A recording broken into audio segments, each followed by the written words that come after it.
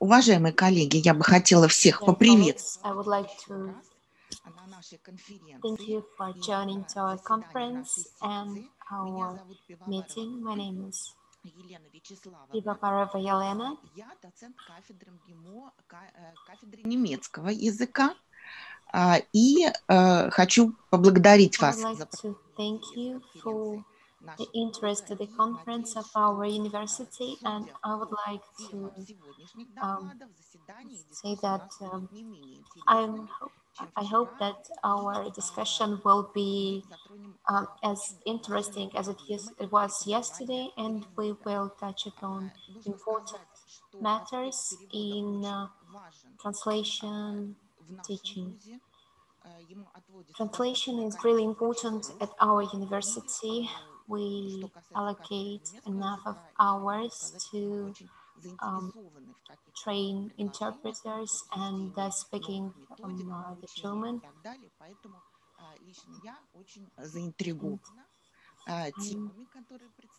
Very intrigued by the topics presented here today, and I will be waiting new revelations and insights in this area of studying. I will say a few words about our ways of works, our discussion, and the speeches. We've decided that the speech will take 20 minutes. It is time to speak and ask questions right after the speech or regarding the topic of the discussion. And in the end, we will be able to discuss some problems touched upon by these presentations. When it comes to the order of speaking, our presentation with my colleague from NSLU, and we decided to allow our colleagues to speak, and we will be the last ones to speak. Возможно, у вас есть какие-то вопросы или предложения. Have some questions or proposals about ways of work?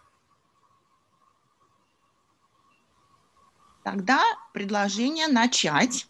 Then I'd like to propose to start, and the first one is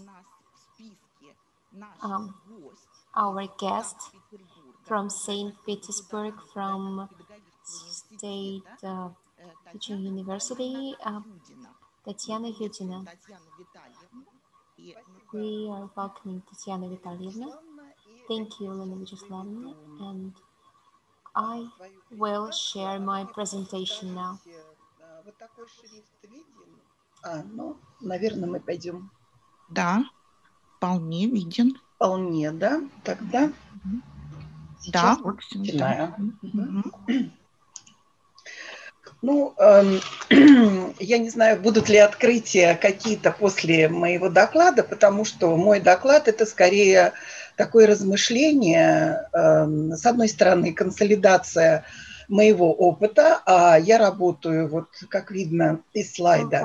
As you can see in the translation at the Russian State Teaching University in St. Petersburg, and I've been working in the master's program.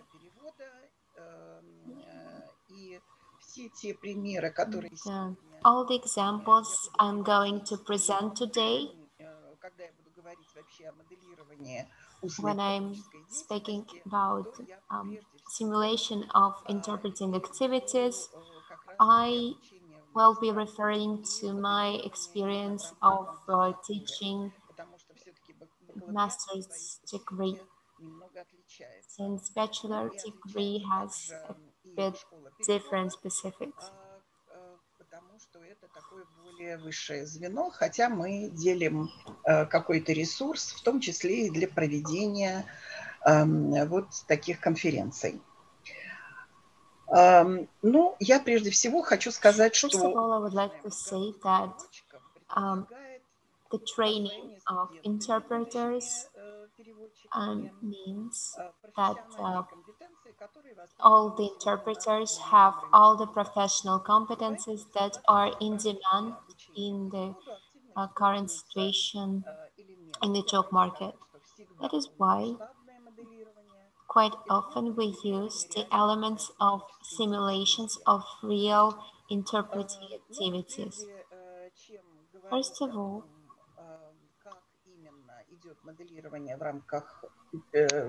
before I say how we organize simulation of interpreting activities on our program, I would like to draw your attention to a number of aspects of simulation of interpreting activities. First of all, what do we understand when we say simulation of interpreting activities?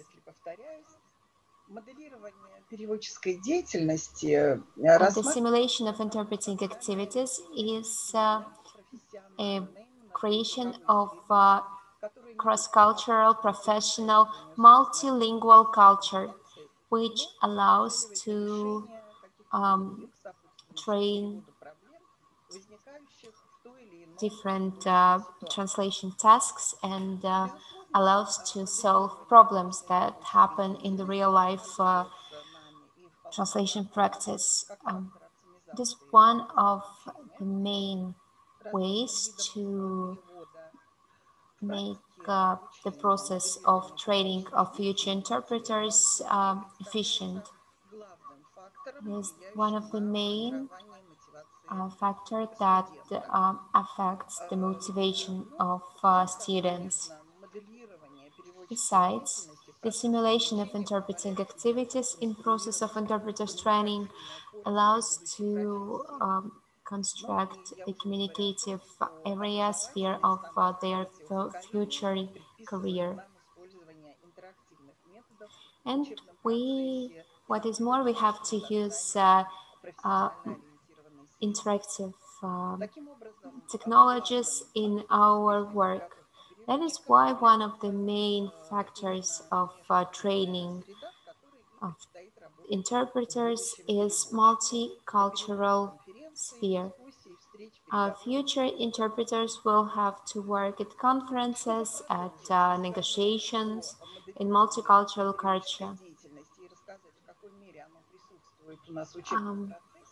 To demonstrate what I've mentioned on practice, I would like to show you the structure of our master program in my university to explain why we use this or other simulation methods.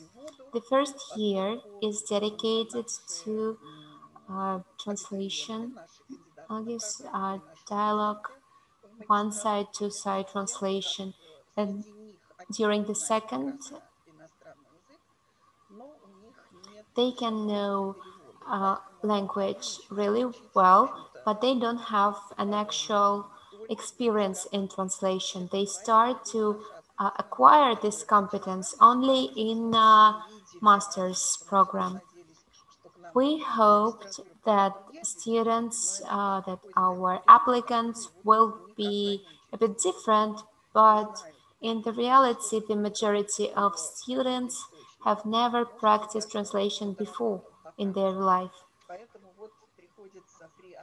That is why when we select students, we have to dedicate a lot of time to make a good choice, and that's not always the case. That is why we start from translation. It is monologue, dialogue, one-sided translation, two-sided translation, and that during the second term, we start teaching students simultaneous translations.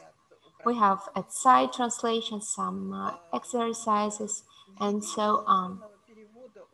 The implementation of simultaneous translation in the second term means that the second year is quite short when it comes to the time dedicated to studying. We don't have enough time during the second year. We cannot allocate as much time as we allocate to translation during the first year. And that's why we start everything a bit earlier. Simultaneous translation only to Russian, but it depends on the student.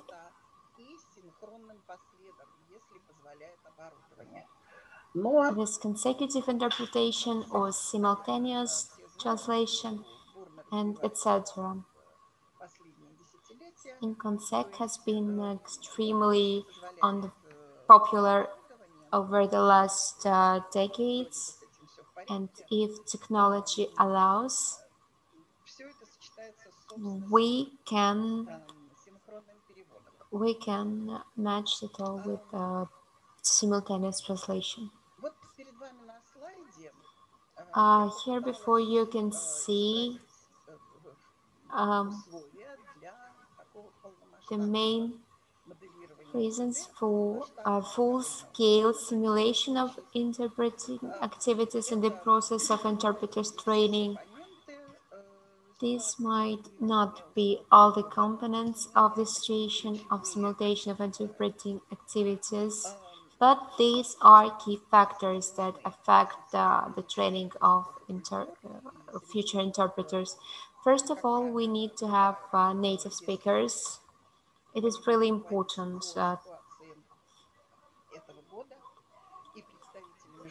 We won't be speaking about the situation we faced in 2020. There are different experts from international organizations who come to university as a agreement, and we try to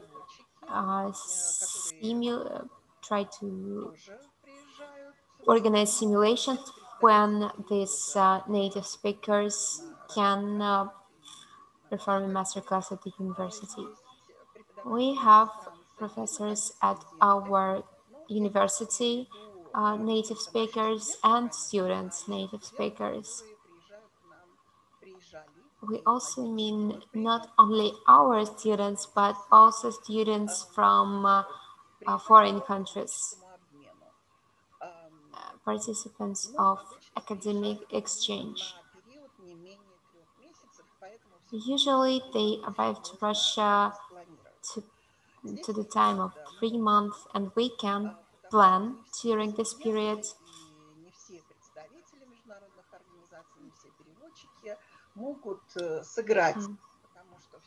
It is important for the native speakers to be able to be good actors, because simulation, it is a sort of a performance. We have to be ready and have authentic speeches, authentic materials of an event we are translating. When we're talking about a full-scale simulation situation, the event must look real.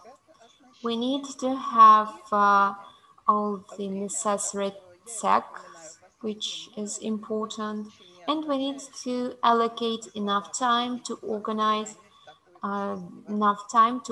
this event. All these factors are equally important, because the time we allocate to organize the event is a very important moment.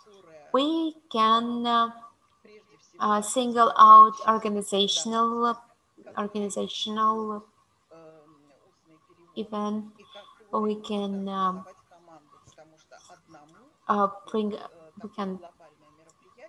bring together a team, because it is really difficult to organize such an event alone.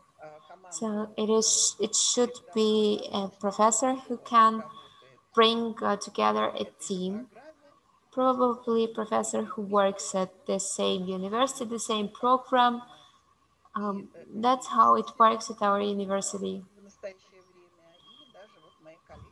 And my colleagues, who also part of our team, they will be speaking here today, but on the other topic. We need to prepare speeches. In this case, during such a full-scale simulation, that is not a task of students. It would be really easy to transfer this task to students and ask them to prepare. But to tell the truth, students are taking care of other things. They train for this event, for the translation.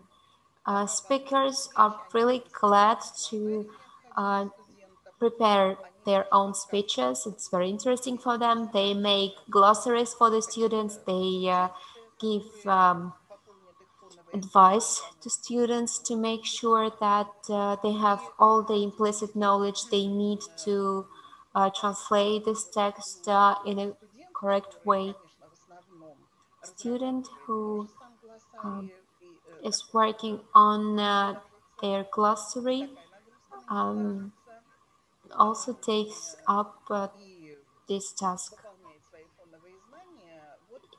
He or she learns more about the topic of the simulation.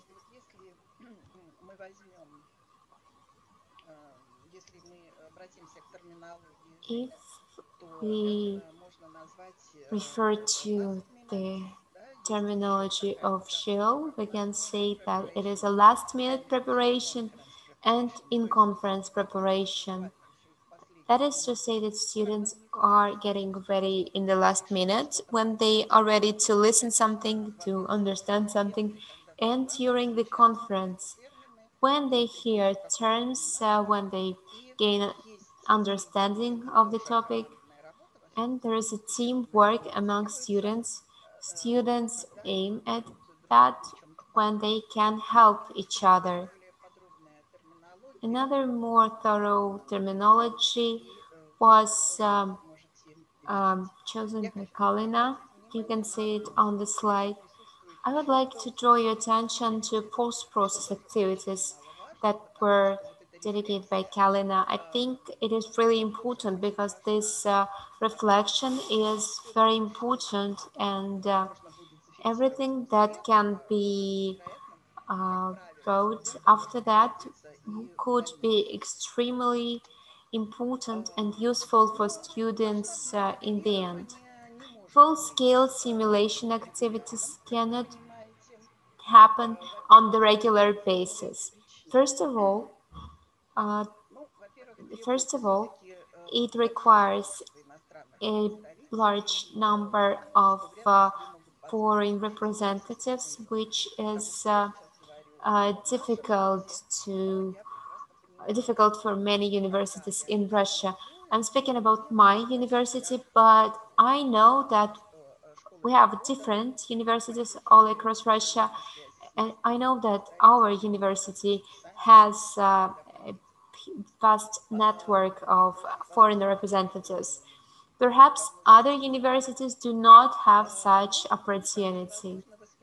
Besides, we cannot restart, simulate all the situation of the translation in the laboratory settings such as UN session, conference, forum, etc. We cannot transfer it to the audience. All the real events materials are accessible. They can be classified. A number of working languages is restrained to the number of languages we are teaching. For instance, we have a great infrastructure to practice Russian, English, German, French, and some years Spanish languages, but it's not been the case over the last few years. We don't have a large number of students who know Spanish language. And besides, it takes up a lot of time and it requires very thorough organizational work. I would like to say that besides, we are able to organize once a year such an event that requires huge preparation, and it allows to unite and combine different types of translation. For instance, during one event, a student can translate can do outside translation, he can do consecutive translation, he can do simultaneous translation.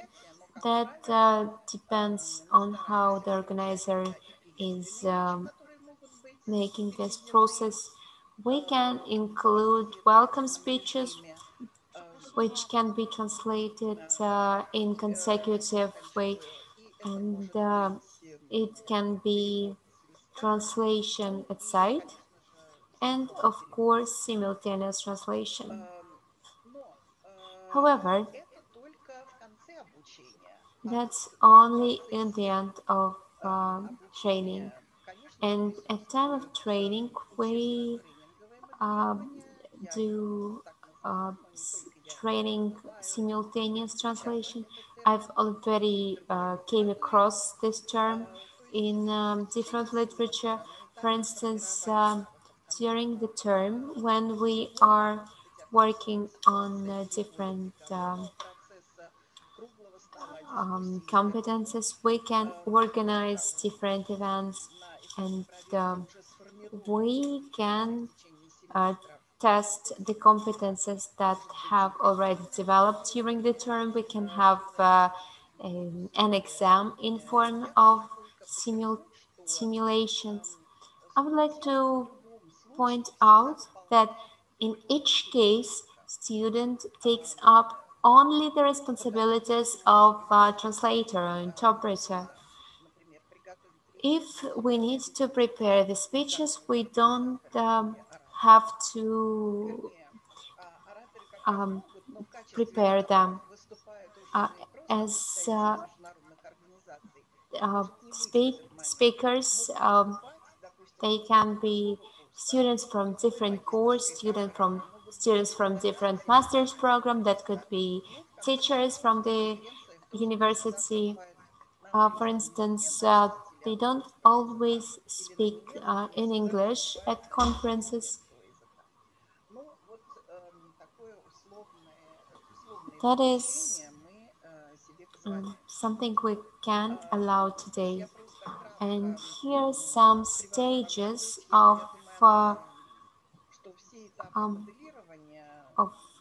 simulation of interpretation. They are divided into 3 phases. The first phase is activization, the second is actualization, and the third one is the stage of reflection. We need, after the situation of simulation, we need to draw some conclusions.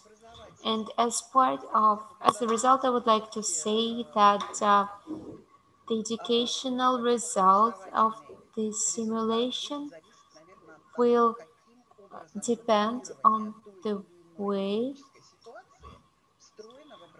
simulation is implemented into the educational process, and the efficient result of simulation can be achieved when the work is holistic and complex. I think I've managed to present my topic, and I am open to your questions.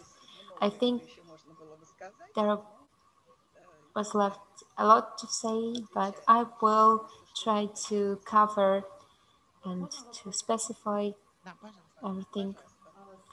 Please, I have a question. I have 2 questions actually. When I've been listening to your presentation, first, do you have an understanding of spontaneous translation? For instance, without glossary. For instance, I know that this simulation students prepare for the simulations, but sometimes it happens that students cannot prepare for the translations. Do you create the conditions where students do not have time to prepare for the translation? And the second question, how do you grade this work of the student at the simulation? These are two questions that are the most important to me. Thank you. The first one, yes, of course, we have lessons when we allow students, when we teach students to overcome different problems which were unseen, which were unforeseen. For instance, we propose speeches to students, and there are different serious problems. There are different. We sometimes have to help students with something. For instance, that's a term, but we do have lessons when we teach students to do it better.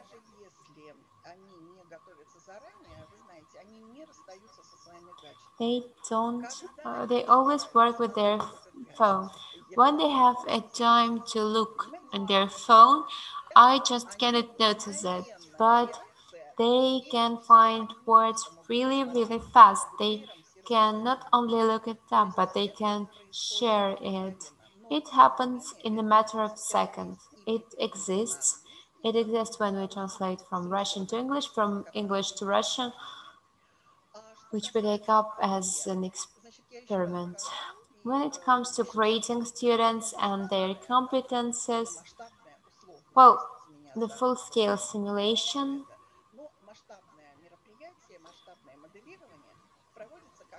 is held in the end of the master's program. We didn't have it last year and we won't have it this year because the borders are closed and we don't have enough time, and students cannot be all together. We can't organize big events, and next we can specify that we have a table according to which we grade our students, and that is analyzed afterwards. We show it later.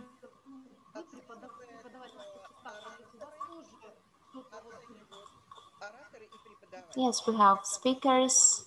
When we join together, we organize a list, and each and every one of us discuss everything, and then we share it with students, and their translations are recorded somehow, or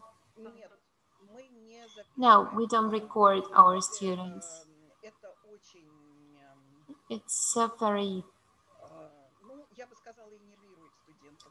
very stressful for students, and we distract when we record. We don't have the necessary infrastructure, but I think that we could have recorded students. It's a useful practice, and we could do that. During the exam, we record students, but during the simulations, we don't.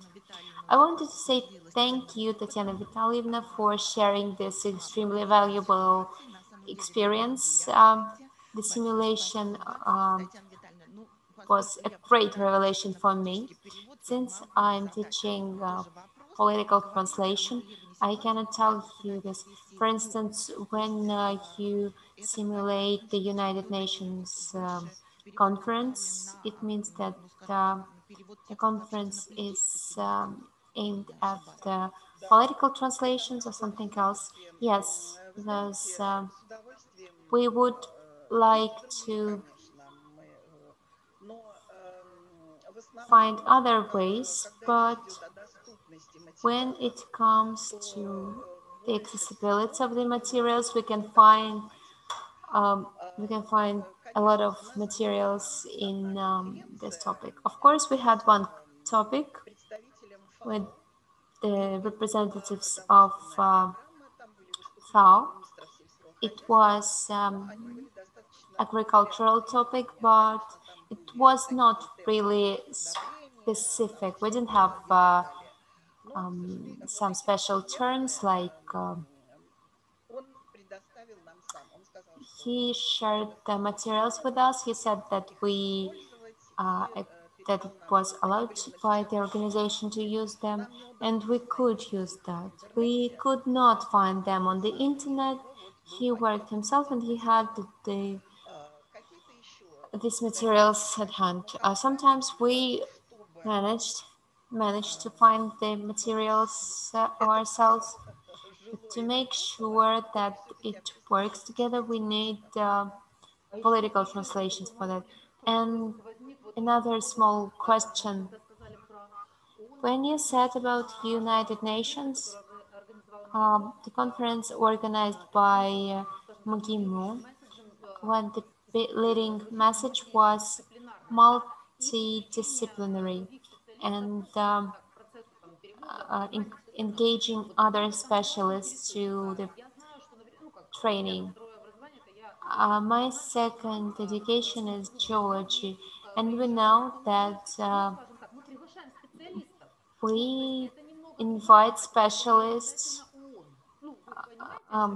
It's not only United Nations. Did you try to cooperate with other organizations? For instance, in St. Petersburg, you have specialists from other organizations, because translator, it's not a political translator. Sometimes you need to translate something legal, something geological, something medical. So interpreter must be really comprehensive.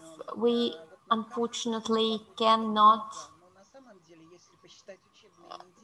cover all the topics in these 2 years. That is why we cannot go to other universities and diversify.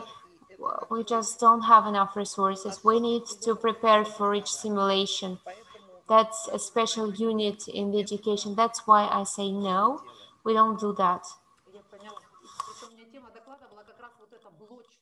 Не помню, я вчера присутствовала. Да, вот эта вот блочность, это сам, и как раз вот, ну, хорошо, да, я поняла, большое спасибо. Да. Если можно как-то потом вот презентацию, я видела там ваши контакты тоже, я не успела просто их записать, но я смотрела, что презентация не есть.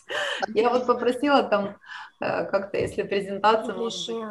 With us your contacts. You know, you can find all the necessary contacts on the website, and you will find them on the website of my university. РГПУ имени Герцена, да. Я знаю, я там была, это был 2019 год еще. I've been to your university in 2019. You were one of the directors of the Translation Forum. Dear colleagues, I see that the statement was very interesting and you're discussing it, but please don't forget about the timing. I thank you for your statement, and I give the floor to our next speaker, Татьяна Николаевна Беляева. Good afternoon. Меня отправили в Китай, но это, конечно, просто удивительная ошибка, знаете. You know, I was sent to China, but I have no relation to China. I work in Moscow. Now I would like to share my presentation with you.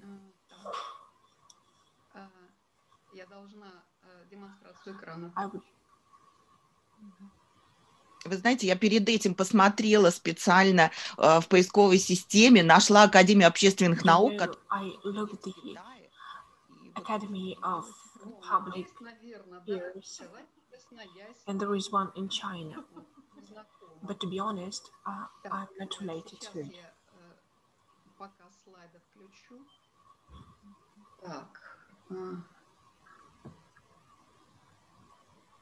Нажмите сначала. Так, одну минуточку. самый левый угол. Ну, там, вот, все в порядке. Ну, вот вы видите, где я работаю. You see, I work in Mrs. Linguistic program. I teaches future translators. I work in the High School of Economics. I work there as a professor, and I teach interpretation. I have been teaching interpretation for a long time. And today I would like to speak about a very practical thing. The one that I used, and once it occurred to me that there is a problem that needs to be solved. And I believe I found a solution. When we start to teach the translation and interpretation, our students usually face a number of problems. If any one of you teaches interpretation, you will see it's about panic. Because the students hear something and like they get paralyzed and they say, we can't remember anything. We can't write anything down. And I also teach the students to make interpreters shorthand writing. And we see this, there are various types of making this shorthand writing. But anyway, we try to stick to the system of Elena Alikina. So we try to focus on theme and dream. And it's very important to analyze what you hear. And when the students start to interpret, and they say they don't remember anything, but of course they try to develop their memory. But anyway, when they learn how to make these notes, they try to write down everything they hear. We all understand that it's impossible to remember everything we hear, and no one can write as fast as we speak, except maybe for those who make transcripts. And what does it lead to? Usually we can't write the end of the phrase, and we don't write down those phrases that are very important. And the key thing we should explain to our students, they do not have to remember each word. They do not have to write down each word. And we should not only say it, we should demonstrate it by our own example. They should see how it works. Otherwise, no one will believe us. Even if we try to interpret and translate as good as possible. So we are facing the following goals. The students should be able to analyze the structure of the sentence.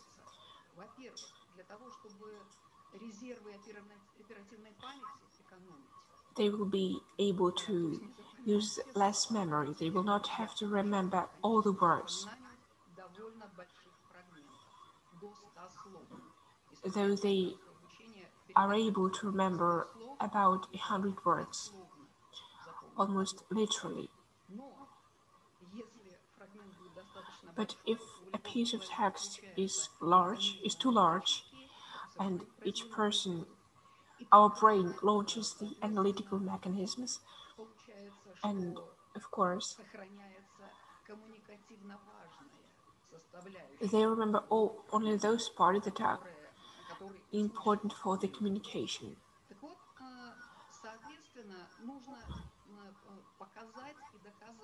So the students should see and should see by example that they may find the meaning, the key meaning of the sentence, of the message, and they should see and understand. They do not have to remember, and they have to remember and write down only the most important one. They should be very reasonable and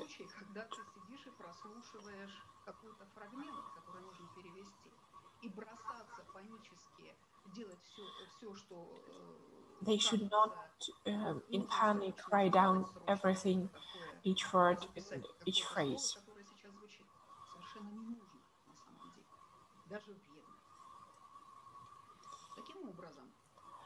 Вот это все нужно показать и доказать, как я сказала. So they should see it and we should prove it to them.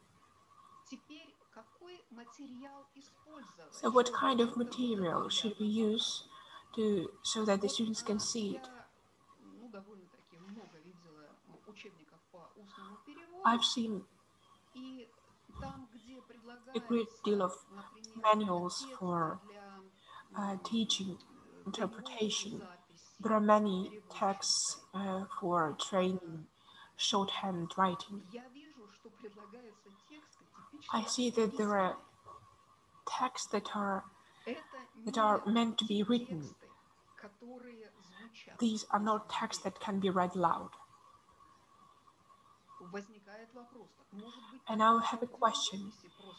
Maybe it is better to use register those texts.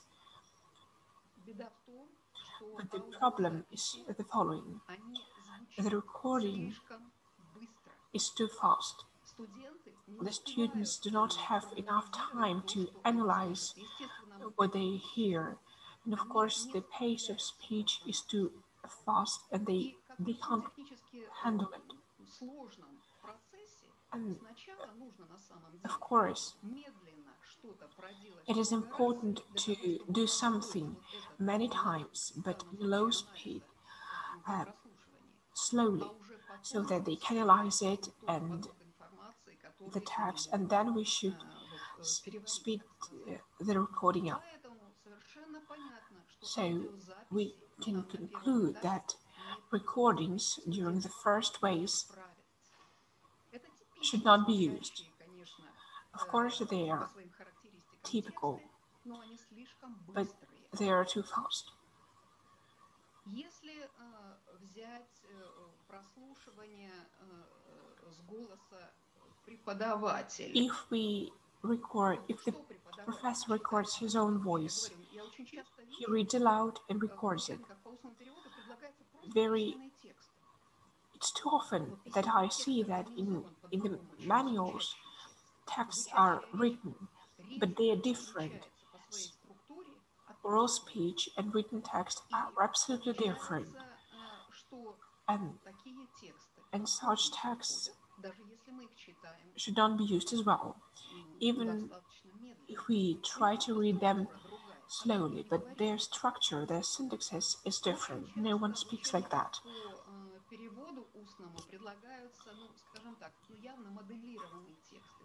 In many texts, we find texts that are literally simulated.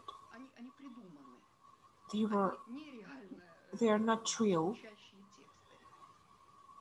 И получается, что даже с голоса преподавателя, по сути дела, нужно выбирать, что мы and we have to select the information for this first phase. And on the one hand, the text should not be read aloud too fast. On the other hand, this text should include all the peculiarities of the speech.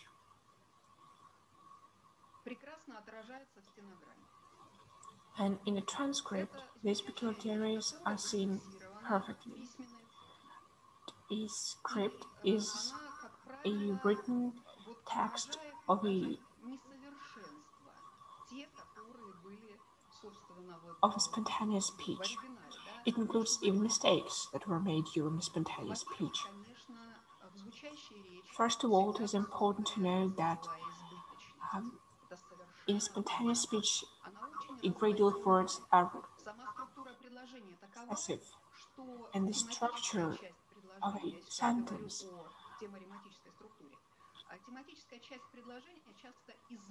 theme is too large, it is excessive. A lot of words can be repeated. But why is it so? Because it is easier for a person who is listening to the speech to understand the text in general.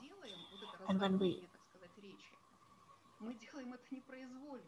we speak in our speech is so verbose because this is something we do automatically. We can't control it. Furthermore, it is obvious in spontaneous speech there are a lot of words that can express our emotions, and we know that this emotional information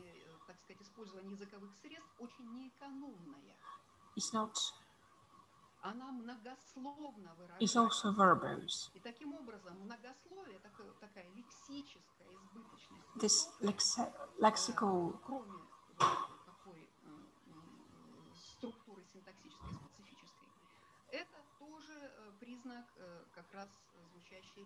this is also typical of a spontaneous speech.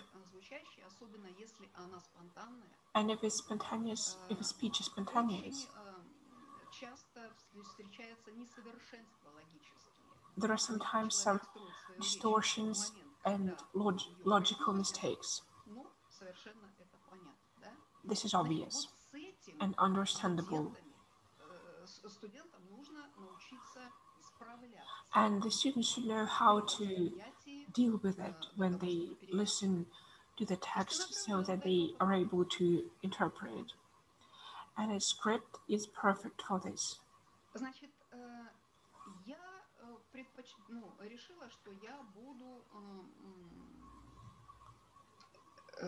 Рассматривать три этапа. I would like to define 3 phases of analyzing. This would be important for all types of interpretation. What goals do we make? The first phase, the students should be made sure that writing down each word and listening and remembering each word is something that is not necessary. They should understand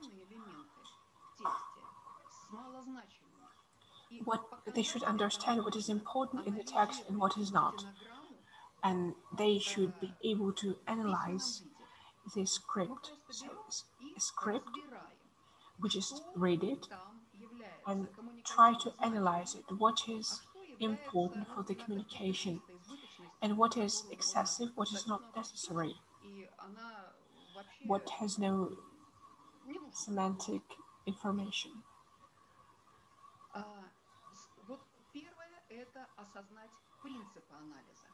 So the most important is to analyze the text.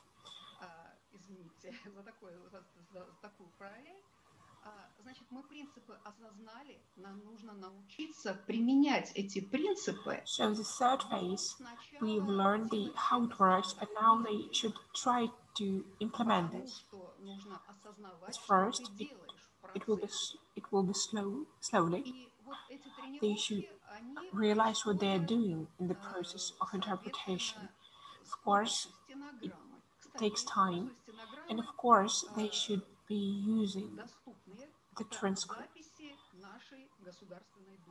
For instance, as an example of a transcript, we may find scripts from sessions of the Russian State Duma. They cover different topics, both speeches that were prepared in advance,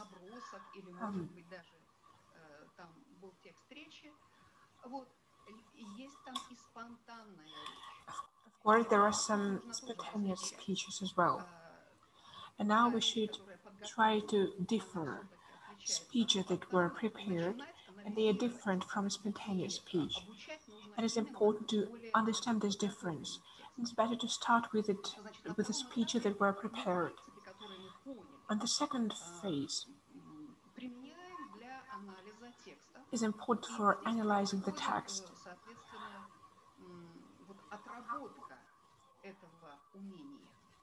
And they try to develop skills during this phase. And on this third phase, when they have learned to understand what is important and what is not, the students start to use their shorthand writing. They listen and write down, because doing these two things simultaneously is pretty difficult. It's difficult to write down and to listen. Значит, что у нас здесь происходит? Вот на первом этапе нам нужно доказать студенту, First phrase, we should все-таки коммуникативно важные элементы, они prove to our students that the elements that are important for the communication do not occur very often in the text. Here you can see an example of a text that was prepared in advance. And there are certain words that are in bold. These are words that are communicatively important. We try to analyze this text with my students. I usually say to them, try to guess about the proportions, what is important for the communication and what is less important or even excessive.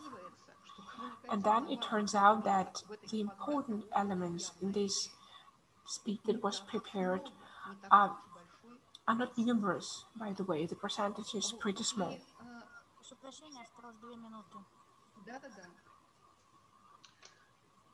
Соответственно, мы выделяем смысловую основу. So we try to find the base, the semantic base. I take such texts, I read them slowly, and the students, this usually happens in a special type of classroom. I record them. Выделяя из них только смысловую основу. They try to find the semantic base. These are usually it's very simple words. They usually pronounce it after each sentence, and it turns out that they record the basic information of the text. Then we listen to these recordings and discuss them. In the beginning, usually, the recordings are excessive, but they try to write more than is necessary. On the other hand, we try to see whether they included everything. We do slowly, not to have time for everything, but have time to understand. On the second phase, when they learn to analyze the text, we start to write down, make the interpreter short handwriting.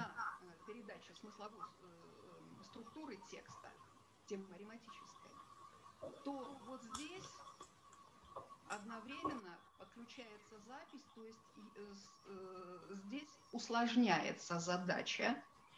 То есть, я снова говорю, медленно, студенты записывают, воспроизводят. Slowly, then my students write it down and repeat, and we try to compare. Но что получается? Что является результатом? And what do we have as a result? The students usually are less nervous. They're not in panic. They have enough time for everything. If they write down each word. They spend time to writing down what is not important. And after that, the student understands what is the most important in semantic terms. They understand what is the most important, and if they interpret and if they translate these most important elements, they will be able to translate the text in general. They may miss certain details, but the details, as we know, they are not the most important thing. On the other hand, the interpreter is responsible. It's an interpreter who decides what is a detail and what is an important element of the text.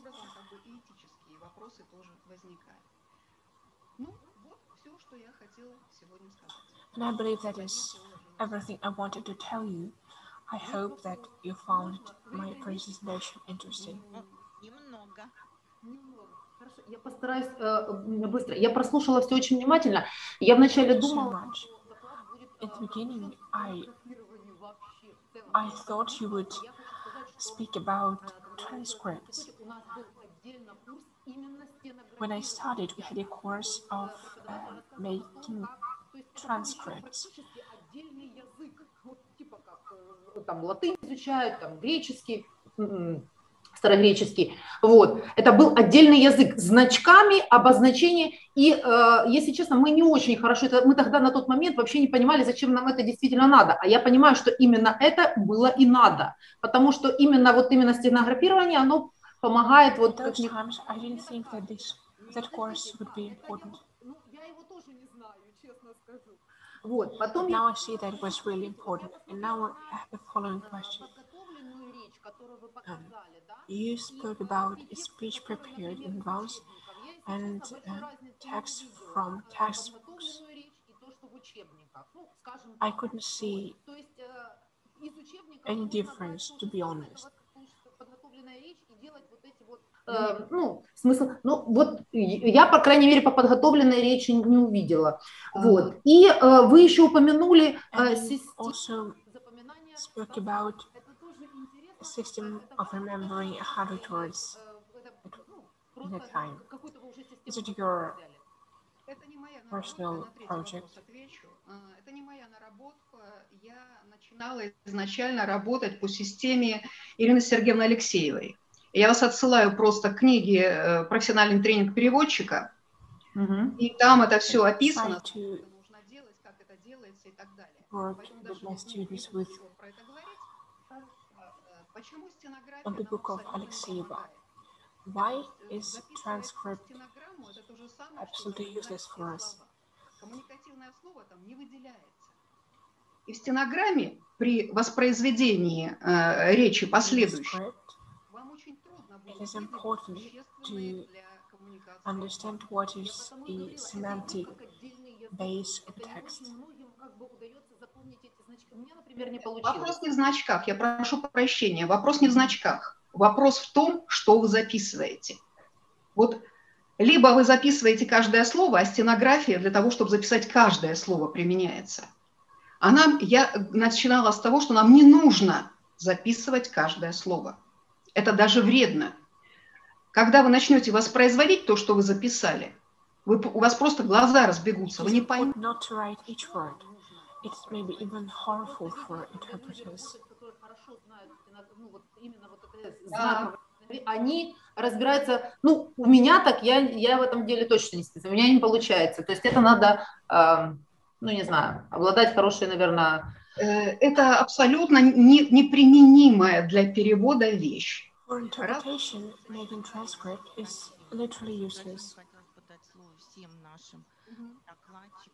И, возможно, останется время для дискуссии также. Unfortunately, we have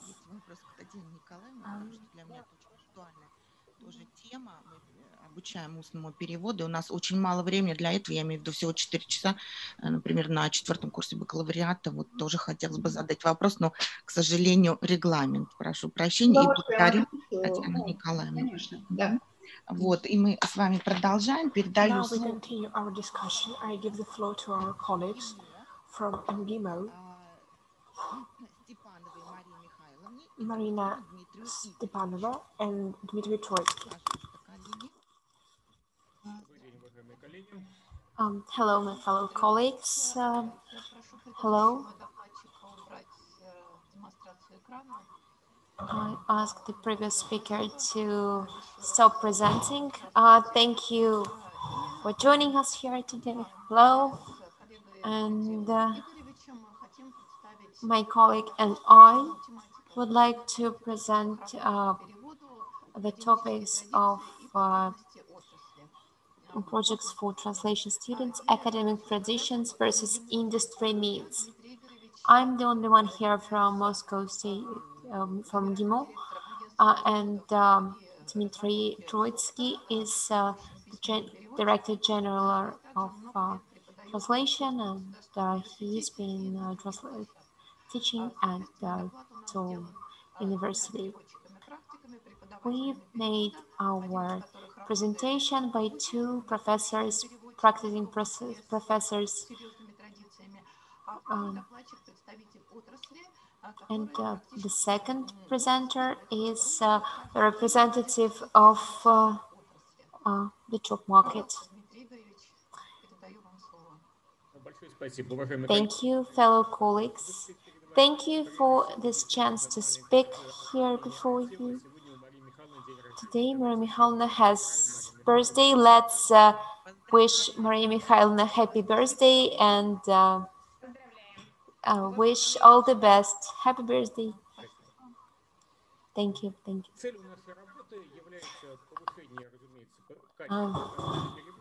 We aim at raising the quality of interpreters and translators. We believe that graduation project for translation students must be relevant to what is really important at the university.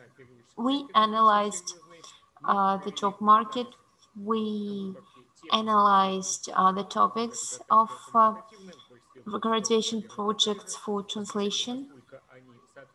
We've seen how they comply with each other and how the units in the curriculum comply with the competences which are important for modern translators and interpreters. And we've made some recommendations on how we can make it better. Today we have the following situation. Of course, last year was an anomaly. We needed a lot of medical translation, and we had a decline in translation, in interpretation. First of all, we see the fall in the market. The number of words is being smaller. It's not a gradual decline due to political reasons. We don't have problems texts of common topics. CAT tools and artificial intelligence also help. We need a lot of special translations, and we need scientific, medical, legal, audio-visual translation. And today, not people who are translators, who are professional translators, but people who have double degrees or who have an additional degree. For instance, in Seoul University, they study at IT, and I teach them English. We have a demand in translation to foreign languages. It is a big problem since translators make a lot of mistakes when they translate to not their language. There is no translation in the market in small cities in Russia. For instance, I live in Tula. We don't have interpretation. over the last 10 years, there hasn't been a single demand to translate, to interpret it. Interpretation is really local thing. We can see a huge demand to audiovisual translation because it's a growing market. If translation is not specified, it's English language. For instance, a few years ago, we launched a university at Tula because the Chinese have translated all their documents in English. All technical matters are easier to discuss in English, and that's the problem relevant for other industries. They don't use their native language, they use it in English. They write in English. And another serious problem of specialized translation, which has been extremely important today, we have a lot of bad texts, and students must be prepared that they should not translate what was written. They have to think, they have to analyze. Today, translator is a co-author of the text. In result, the text must allow to work for the person who asked first to ask this text. If we look at how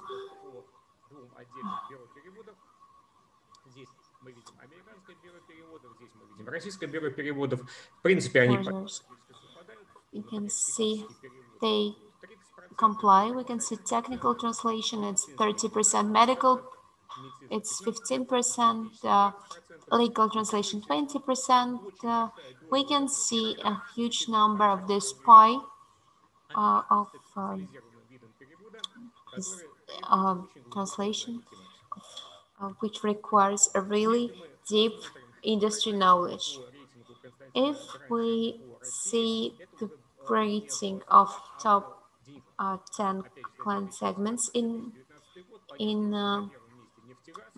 money, we can see that oil and gas industry is on the top. The second is localization of sites. It is translation into English. And third, medicine.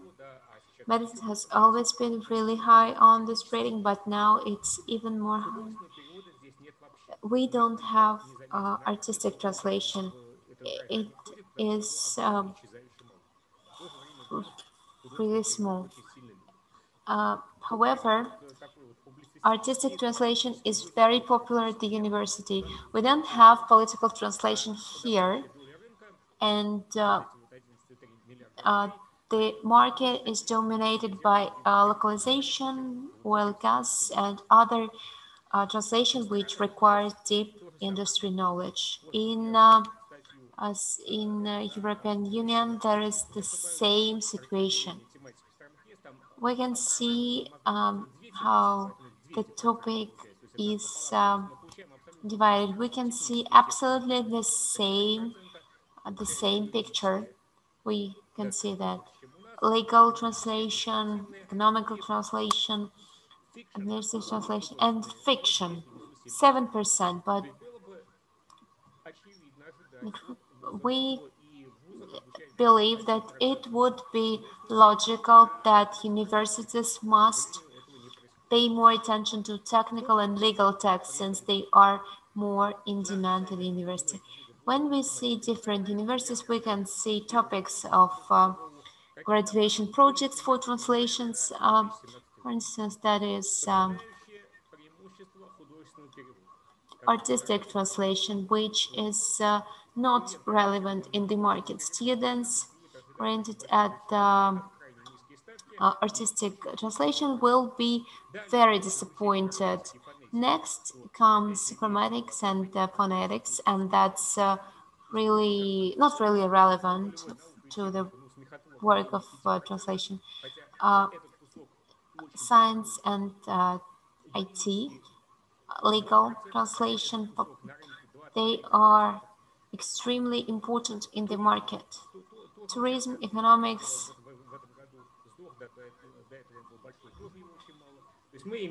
we don't have any compliance between the topics of graduation projects of students, between what the market really needs. I believe we have absolutely illogical strive to translate artistic translation. We have a lot of didactic topics. We don't have a lot of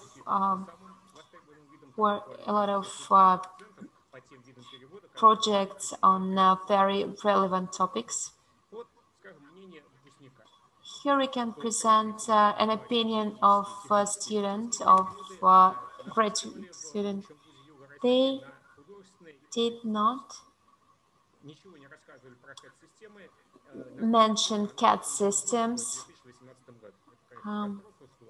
that didn't study CAD, and they don't know anything about the systems. If we see the distribution of the topics on the curriculum, we can see a very strange picture. We can see IT here, which are now very important to translate, and why there is always didactics. Russian language is not very popular, but it is also important.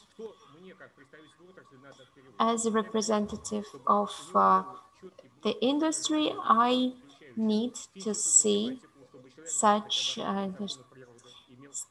student must have a basic knowledge of everything.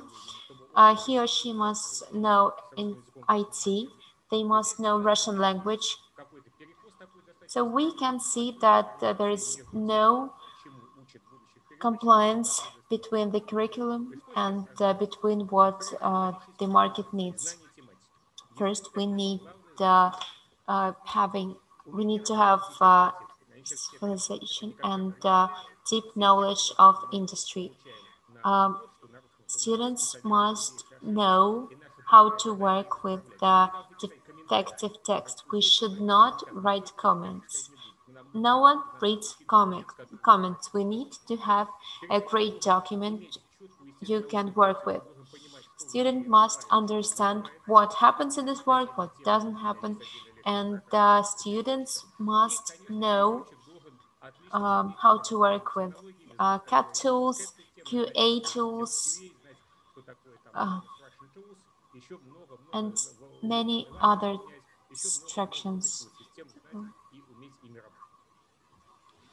And at the same time, students must have emotional intelligence and soft skills. They have to have soft skills of working with clients. That's not the problem of students. They are not taught to work with it. That's a real case from university. That's a real order form. If you study translation, you must understand what to do with this. If your students don't understand what's written here, they are not ready to work in the real job market. And now I give a word to my colleague. Thank you. I would like to tell you about the parallel study.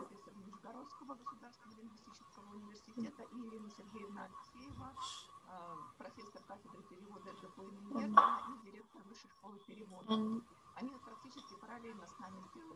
at the same time, they held the research and they published an article that is a great article, that's great journal for teachers, and our colleagues published this research, and we can see that we've came to the same conclusion. They've also studied the graduation projects for translation students that were presented to the competitions of the graduation projects for translation students. And over those 3 years, they analyzed topics of graduation projects that are considered to be the best. For instance, they presented that topics are not into real translation tasks. Students don't really can analyze big data of text in different styles. There are linguistics topics which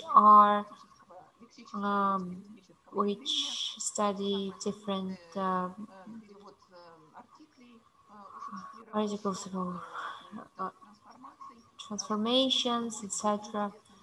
That might be interesting for a student in terms of study, but it doesn't have any practical value, neither for student nor for the science. We found some topics which were aimed at the didactics, which cannot be chosen as graduation projects.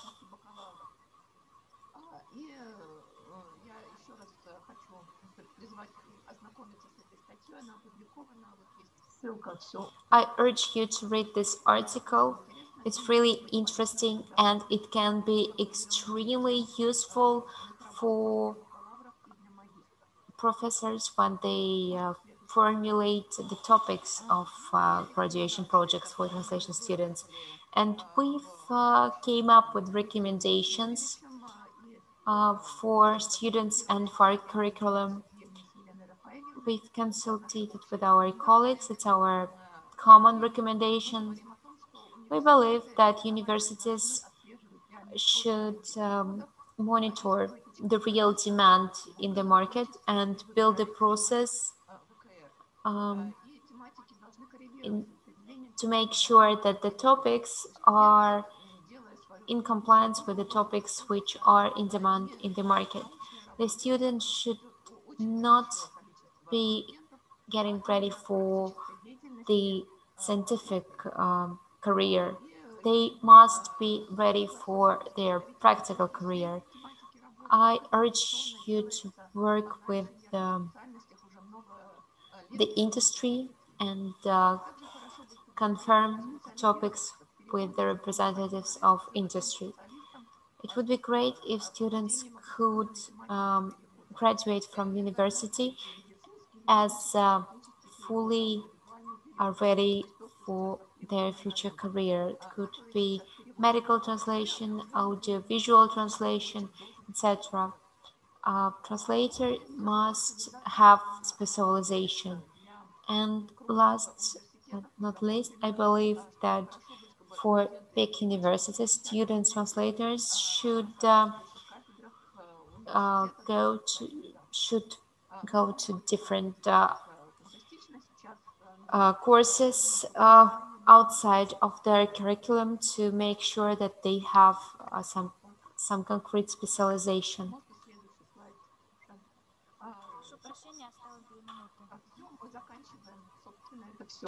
Ой, тогда есть вопросы.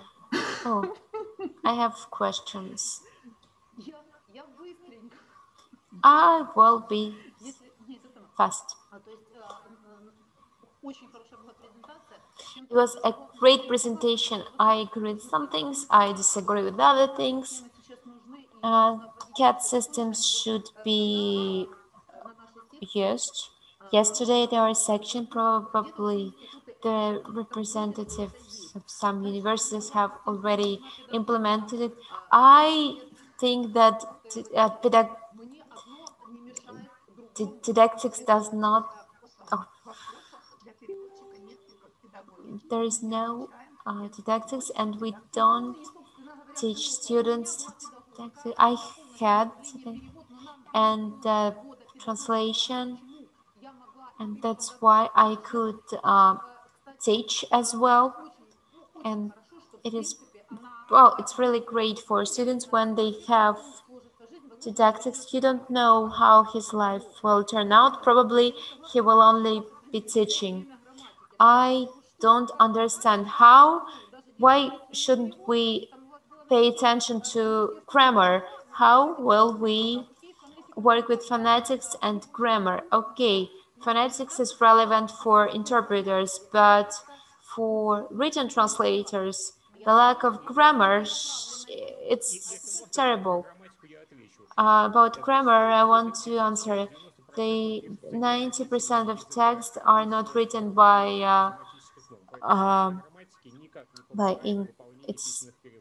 native speakers. Grammar doesn't help studying translate. Okay. When you don't know grammar, comrades, you need to know grammar of Russian language and and English language. How will you edit it? We won't be doing. You will put it in Google Translate and it will be done. Okay, and I don't agree with the fact that your last message was that you have to engage translators from translators practice. For instance, my yesterday's presentation was about unit translations, about medical translation, legal translation.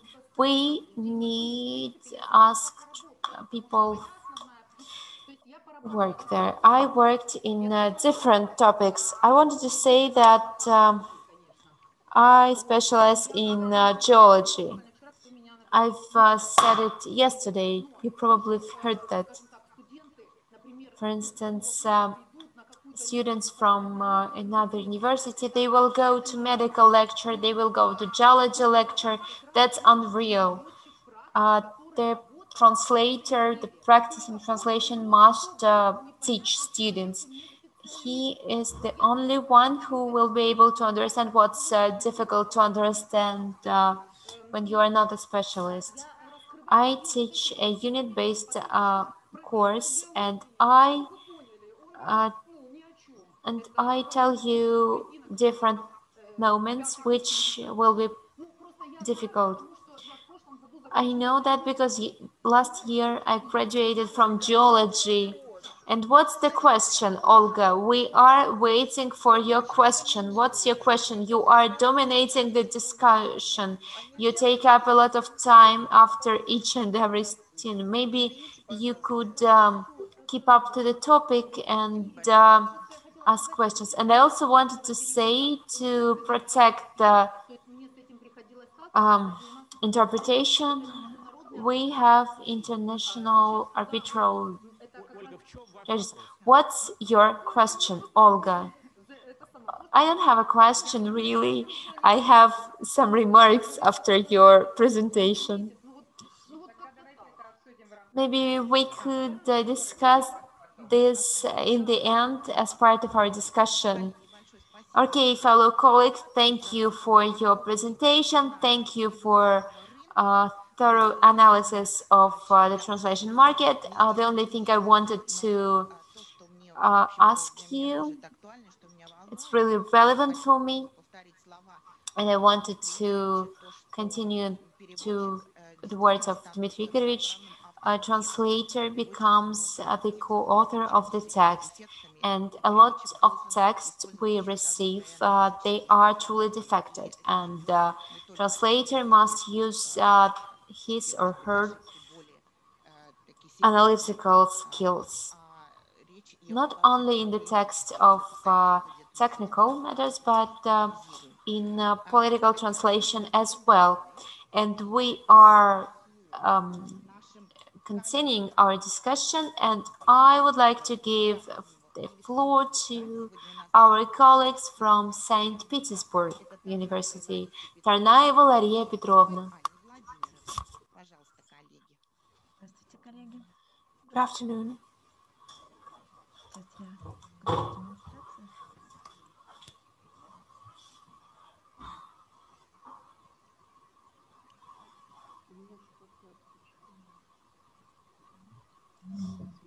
Всем видно мой экран?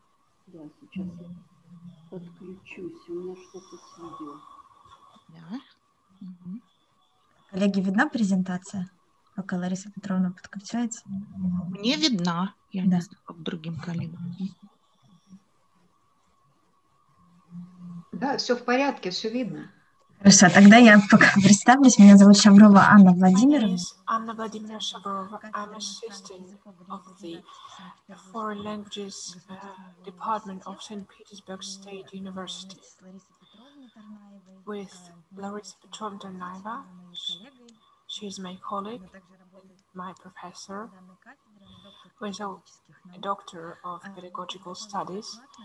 We prepared a statement on linguo-cognitive theories of the linguistic personality of translator in the sphere of professional communication.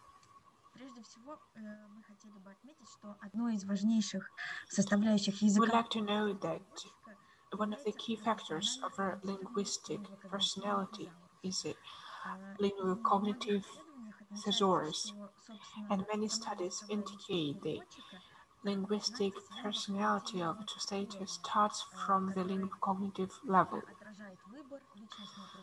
which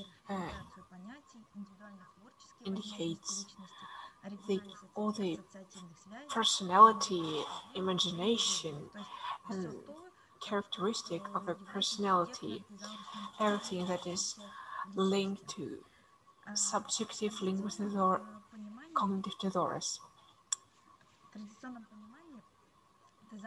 In general, thesaurus can be defined as a number of lexical unions that reflect our knowledge of the environment and we may be receivers of additional information, thus the thesaurus changes. When it comes to thesaurus can be seen as a systematized number of words that is necessary for speaking about a certain subject. In our case, this is about a given sphere. Studies linked to the development of a personality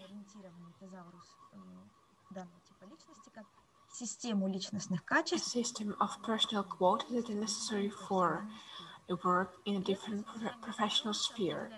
The context of thesaurus depends on information, knowledge, and experience performed during studies, and they can be used in the future in future professional work. This study, linguo-cognitive thesaurus, can be understood as a system of cultural and professional knowledge of both linguistic and extra-linguistic spheres that are necessary for translating sentences.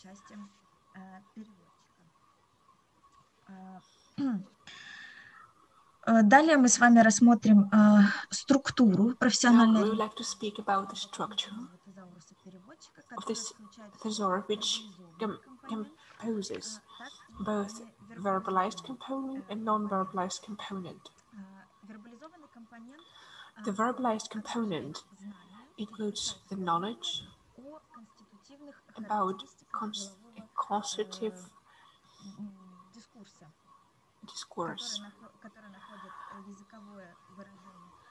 They can be expressed both in words, in word phrases, of morphology and syntaxes. The second component, which is not verbalized, includes the knowledge of extralinguistic character, the knowledge about the subject, about the behavior and stereotypes, cultural traditions, for instance, in clothes, time, space, body language, symbols, expressing emotions, various gender differences in the West and in the East, and state symbols. And it's important to note each of these components includes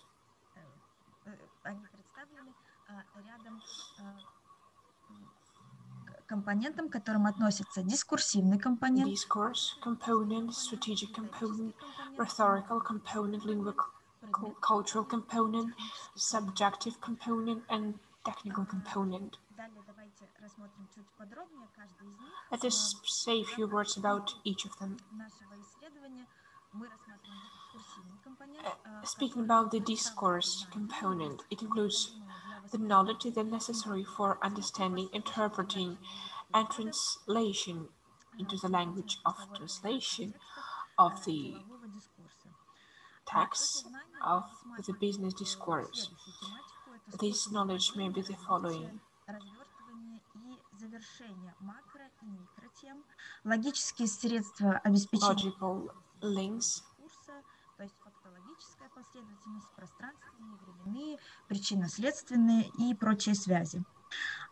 Также сюда включены знания о смысловых средствах. also includes the sense, the lexical repetitions, paraphrase, and so on, and various cohesion sources like conjunctions, prepositions, adverbs, and so on. The strategic components includes the knowledge of various language units that are necessary for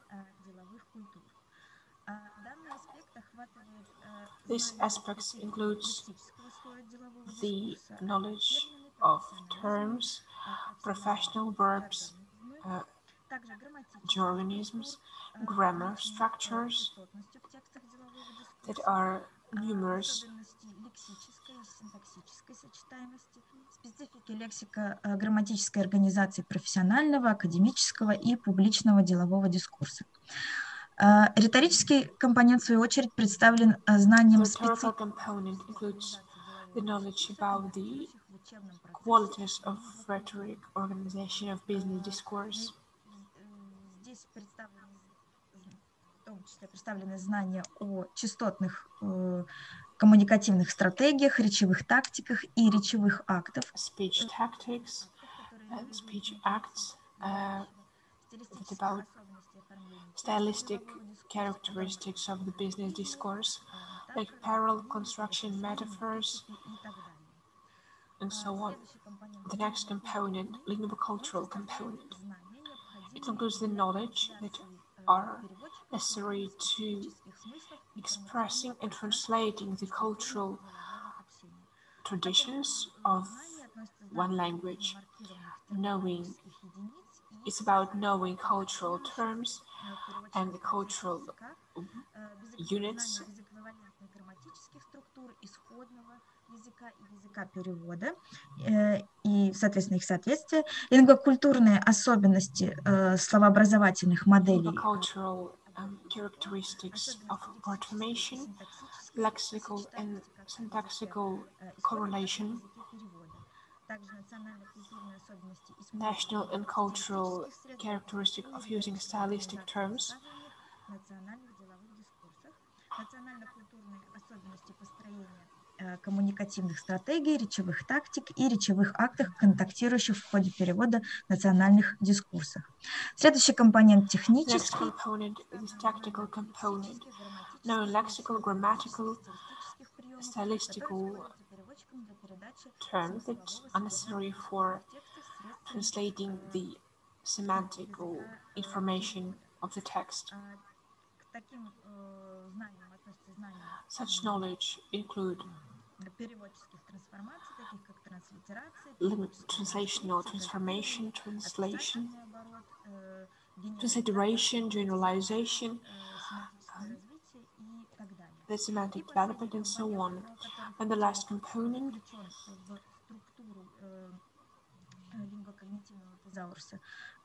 переводчика, это предметный компонент, subject component, is about knowing the national peculiarities of business culture. It's about etiquette, traditions, cultural customs of both languages. For instance, welcoming, state symbols, gender relations in various cultures, and so on. В качестве структурной единицы лингвокогнитивного тезауруса переводчика в сфере профессионального общения мы выделяем вербализованный и невербализованный. Define that there are verbalized and non-verbalized concepts, and their semantics is inserted into the space of professional discourse. And thus, we see the system of semantic interactions in the year. You can see on the web slide an example of those macro concepts that are included using the cognitive cluster of business communication. Advertising, marketing, business and the environment, business and society, finance, banking, business and technology и так далее. Далее мы рассмотрим структуру. I will speak about the structure and the link between the cognitive clusters and its concepts. Each cognitive cluster is presented by a given macro concept, and each macro concept includes a micro concept that has its own cognitive sectors. And I will speak about micro concepts of the second, third levels. It is important to note that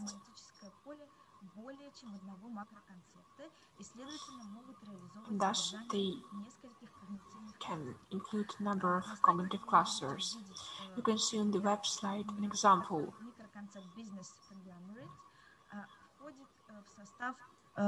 Четырех когнитивных кластеров. К ним относятся business concept includes the following concepts. Therefore,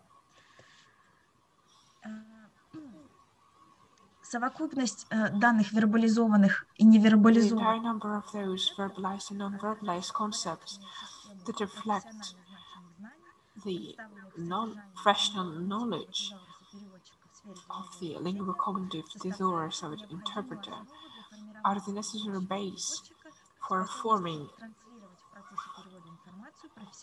translating the information of professional discourse in accordance with the expectations of the parties.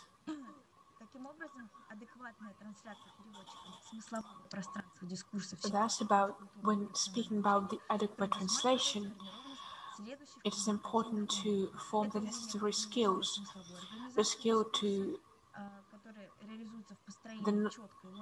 of composition, semantic organization of discourse, coherence, introduction, development, and conclusion of any micro on micro topic, the skill of structural and semantic framing of a discourse,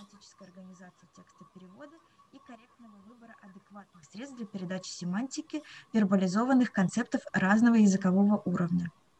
И умение риторической организации делового дискурса, and the skill of rhetoric, organization of a business discourse, и речевых актов, которые способствуют реализации коммуникации. It's about developing the necessary skills to express the communicative intention of the author. These skills are обеспечивая его готовность осуществлять перевод. The necessary skills for the future work of the translator. Now you can see the literature that we used for preparing this statement. And thank you so much. Если у вас есть вопросы, задавайте. Да, пожалуйста, коллеги, есть ли вопросы к докладчикам? Thank you so much for your statement. There are no questions yet. We'll leave it for discussion. I thank you for a very informative statement, and I would like to know that a translator has to know a lot, has a great deal of competences. Разрешите, у меня было немножечко проблемы. Здравствуйте, коллеги. Good afternoon, dear colleagues. Анна Владимировна меня уже представила, но у меня тут проблемы были с подключением. Я маленькую ремарку, я не займу больше 1 минуты. Дело в том, что наш доклад как раз и наши исследования... Our statement and our research was about a subject, and a person speaking before us is also about teaching, and I would like to remember about it when... А как же, если мы обучаем переводу? Поэтому все-таки конференция все же научно-практическая. И наш доклад как раз и посвящен...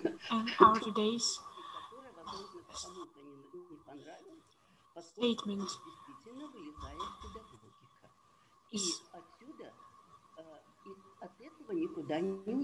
also touches upon teaching, because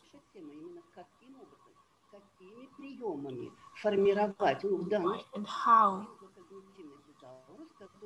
how can we form this cognitive theories that is a necessary part of the work of a translator. So I'm sorry for... Спасибо. Thank you so much for your remark. And we would like to welcome our colleagues from St. Petersburg, the Russian State University of Herzen, Olga Gustova and Ludmila Yelizarova. Good afternoon, dear colleagues. I'm happy to welcome you here. Good afternoon, dear colleagues. In our statement, we would like to speak more about certain aspects of teaching written translation. In certain aspects, we would like to speak about competences and automation of translation process. We would like to speak about analyzing the text in the modern realities and speak about the formation and development of analytical competences of our students. Modern informational technologies for the last 10 years, as far as we know, had a huge impact on various aspects of our work. The recent report and survey and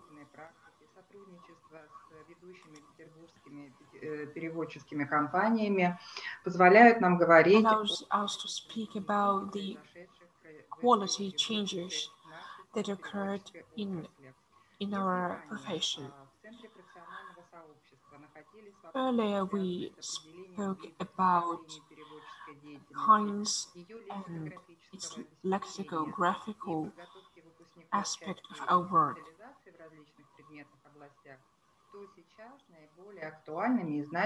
Now we speak more about using modern systems and automation instruments for the technologies are extremely important, and we can see it.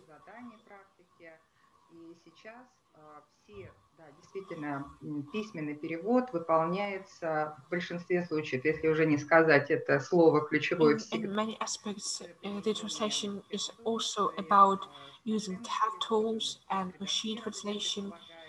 It's about automating our translation. We try to renew our terminological base. And of course, all this work in the larger part are carried out as a project. And these new requirements appeared recently, and this proves that we need to develop professional competences using new translation tools. But at the same time, we see another paradox. As technologies develop, our students have a more simple understanding of what translation is. They upload their document and see a result. They document and translate it. And to make translation, they think it is enough to know this, how to use these technologies.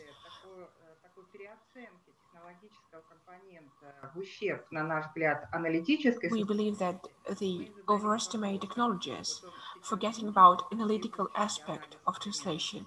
And now there is a question whether this analysis is important.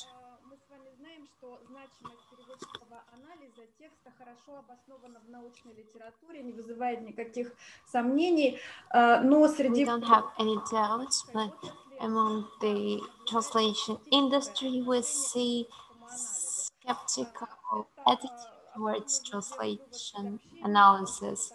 We can make this conclusion from work with employers. They say that translation analysis is not relevant to translation practice, and the real time is not relevant. That is why we believe that the necessity to prepare people regarding the training of translators. But if we look at the way translation works in the modern company, we can conclude that translation is a very relevant, demanded part of work. It's not always a separate part of job, but it is used in practice quite often. We believe it is a very important part of project management. On the other hand, translation analysis takes up different character in terms of translation analysis, and it demands different approach to the development of this competence. If before, students had to translate a small text, 1 or 2 pages to make an analysis of text based on numerous criteria, student made an analysis, then he or she proceeded to written translation. Today, taking into account that in translation companies, the text for translation should be bigger than the text proposed during the course of studies, and as we often say, these texts demand collective teamwork and cut tools. Thus, the process of development of the competence should be handled different. We find different parts of this competence. We see that when we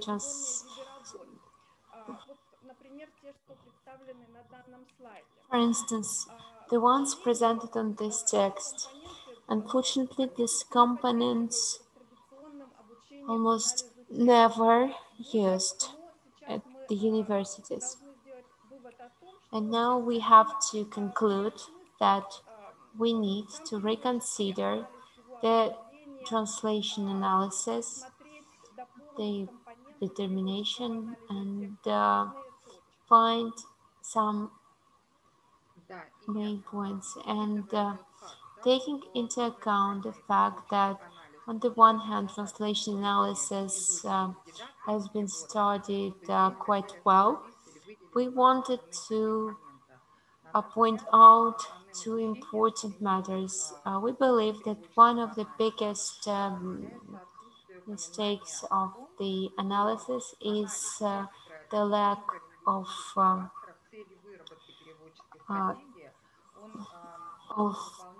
the translational strategy should be made with the consideration of technical software. Which kind of software, what software we need to translate this text. If we disregard this fact, the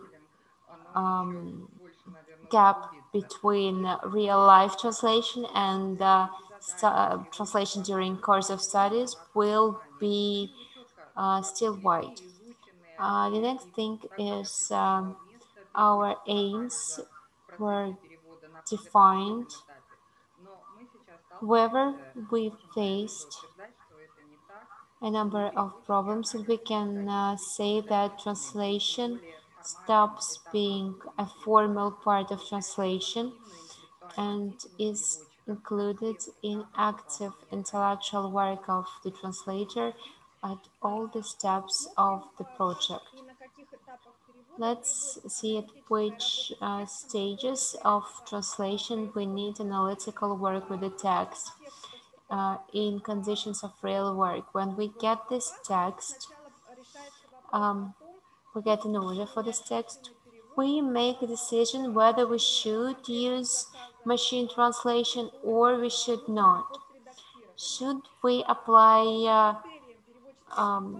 post-editing? How translation agencies make this choice? Project management studies the text, studies the aims of the text. For instance, it might be in marketing text aimed at attracting consumers and customers, or the text is dedicated to technical specialists. And all these moments for project management are record points which are important for the text. Whether a machine translation will suffice or a professional translator should handle this text. Or we need to apply machine translation within editing. We say that we need to find communicative aim of the text. So before we send this text, we need to make the analysis of text, even if we don't call it like this. And this analysis is connected with the quality of the translator makes ideas, especially when there is a strict deadline. And that is a usual thing when we have a strict deadline. So what number of words will be used by machine translation? Or maybe we should simplify the text for machine translation. To answer these questions, we need analytical work with the text. At the same time, we analyze text when we edit the text in terms of correctness, style of the text, quality of the text. We can make a conclusion that analytical work is a part of work, the text. It is an integral part of translation. And taking this into account, we believe that it would be logical to find more broader understanding of this job. We need not only translator, but all the specialists who take part in this process and make decision about the translation. Some researchers believe that today we need to orient at the machines, but we should never, but we should not omit the style analysis.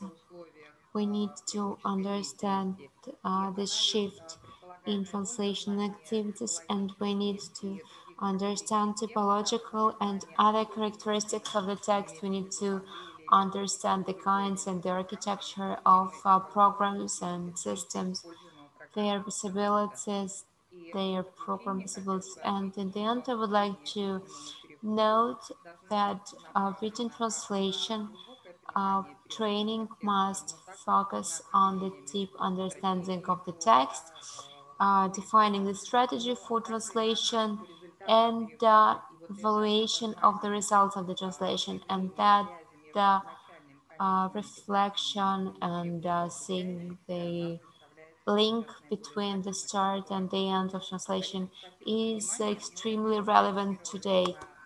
Thank you, colleagues. We tried to fit in 10 minutes, but we had to omit some things just to keep strict limit. Thank you, fellow colleagues. Thank you for keeping a strict line. You know, it's our part. I have a comment, not a comment, but maybe I've omitted something. If no one's speaking, others don't have time to speak. Okay, tell me, you told about translation so well, I want to listen to you. Елена Вячеславовна, давайте лучше вы, потому что у других, уверена, есть вопросы. I am sure others have questions. Yes, I have a request. I would really like to receive this presentation. Could you please share it? Of course, I can leave my email in the chat box and you can write me and we will send you the presentation right away. Thank you. I'm sorry, it's probably not a very good term for our discussion. I believe that this presentation was extremely relevant. It was something, I don't have any questions. Thank you, colleagues. I want to say that this problem has been relevant for us for many, many years. And along with our program about practicum, we want to open a new program at the master's level that is called CAT Tools of and since it's a very long process of development of this program, we try to find which CAT tools we should use. We want to work with translation agencies, with companies. They have materials, they have programs, but they don't have any methods which we can provide as professors. So thank you very much for positive feedback and for this great grades you gave us. We really want to affiliate the market with the job. And taking into consideration this, I want to ask you another question. This will be, what kind of master's degree this is going to be? There is academical, there is applied master program, because I believe that this education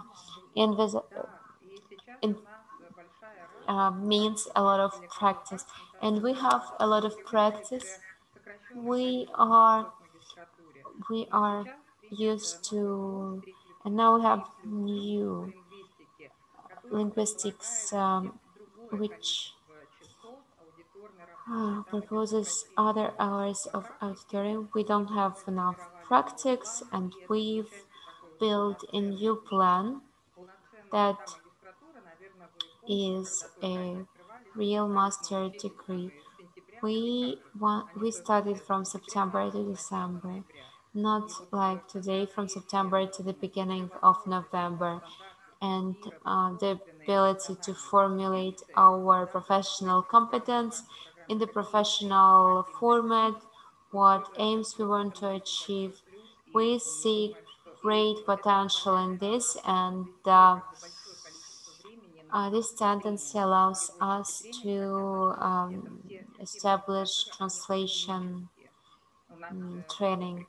We don't have applied master's degrees. Все-таки можно чуть-чуть.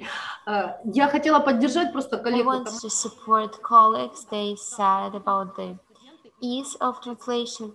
Today, students say that they use a lot of gadgets. It's easier to translate now. And when you're working with a client, with your client, I don't mean the agency of translation. The quality, the time limit, and the deadline are important. I've listened to a lecture of Dmitry Ivanovich.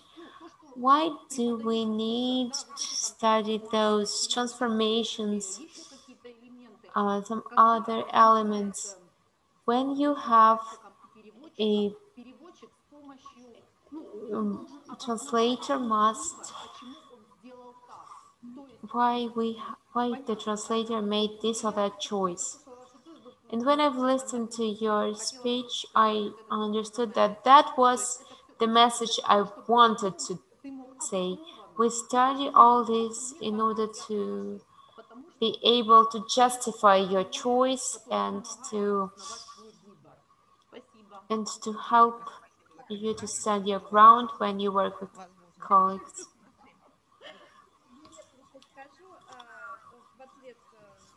Дискуссии, да? Речь не шла о легкости перевода с применением. We didn't speak about the easiness of translation with the use of automatization. It's not. There are a lot of difficulties in translation. When our students study, master different CAD tools, that's not easy for them. It's difficult. It's a complex job, but it has its own specialties. And today, Dmitry Igorovich paid attention to the fact that universities often study one thing, but practically students need another things. We try to bridge the gap between these areas. Thank you very much, fellow colleagues, for your very relevant speech, for your very relevant presentation. And I think that some questions we will be able to discuss. And now I give the floor to the representatives of Russian Academy of Alexandrova, Elena, please.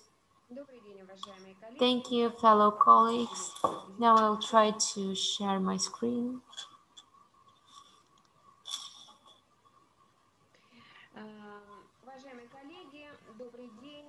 Fellow colleagues, today let me thank you for opportunity to take part in an interesting discussion and a chance to share my ideas and insights.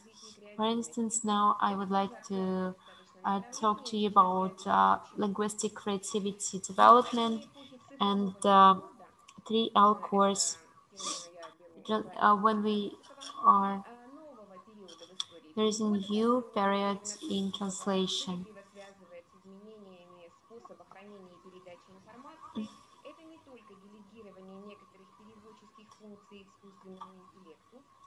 Artificial intelligence, the quality of is mentioned by the professor, and new social role of the translator, new competences. And in times of development of digital technologies and optimization of processes, we formulate competences which are becoming increasingly relevant. We have only 3 soft skills of the specialists of the future, and 3, one of the most important, together with EQ, are pre-adaptiveness, possibility to adapt to fast change, creativity that allows to use creative approach and create innovative approach. We give 2 definitions to this term. It's either ability to solve difficult questions, difficult tasks.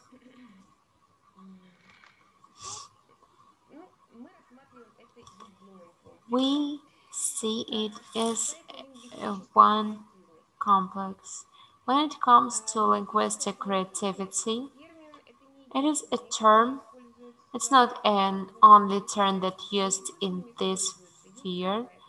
Language creativity, verbal creativity, lingua creativity, mindset, and etc. We like the term linguistic creativity because it's, well, one of the most famous terms. We define linguistic creativity as ability of a person to find words to generate creative product that is an innovation, as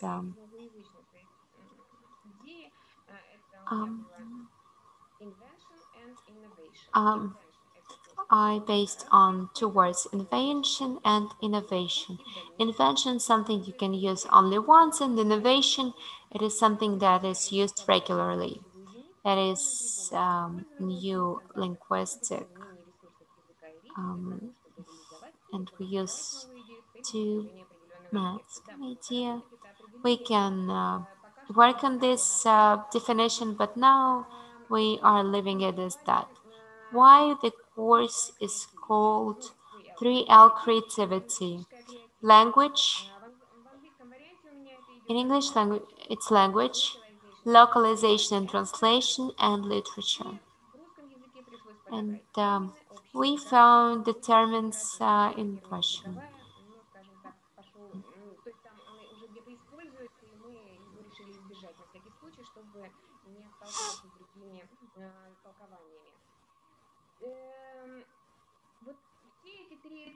All these 3 stages turned out to be very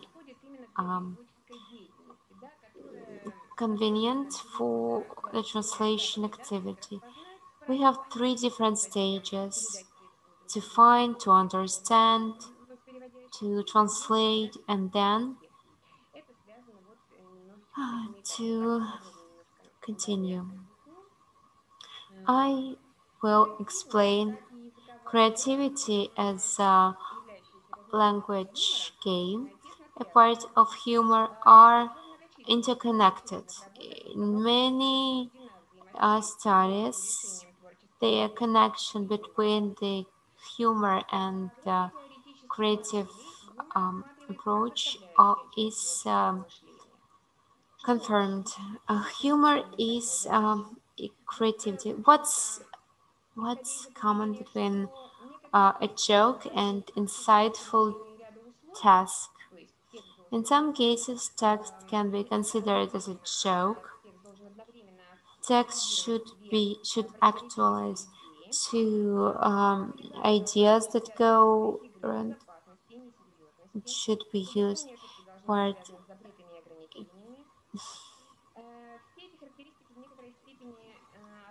All these characteristics, to some extent, can be applied when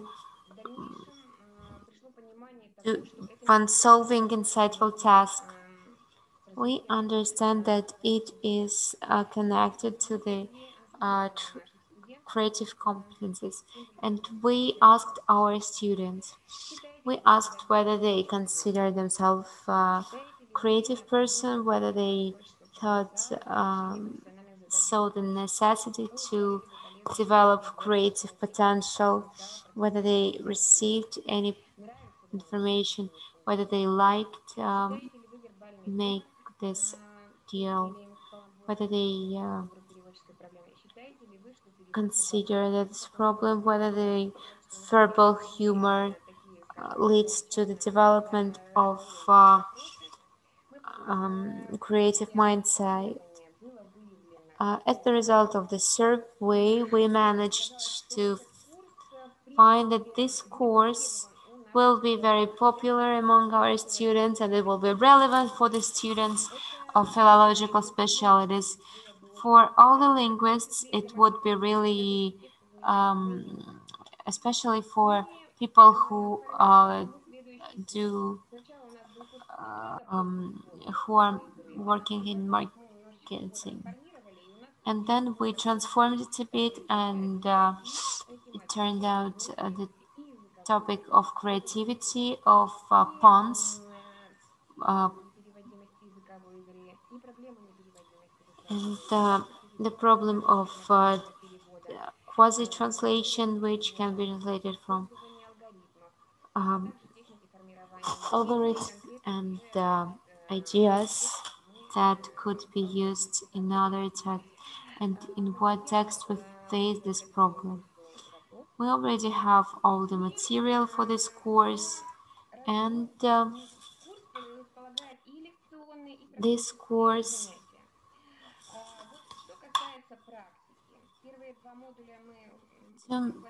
first modules, we want to make more lectures, but then they're going to be practice. There will be exercises, understanding, translation, and making up words. For instance, here are some examples of exercises we propose for text, but we proposed that maybe it would be really cool. We asked to guess the text. Our students are really far away from this topic. They couldn't understand what's the topic, and only after the explanation they could feel the puns. I understand that it is used all over the world and it's really relevant for us.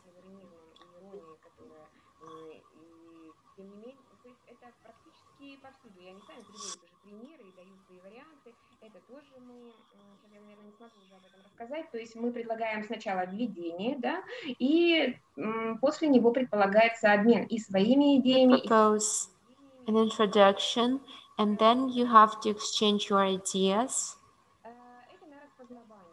Let's guess what we see. Here are pictures,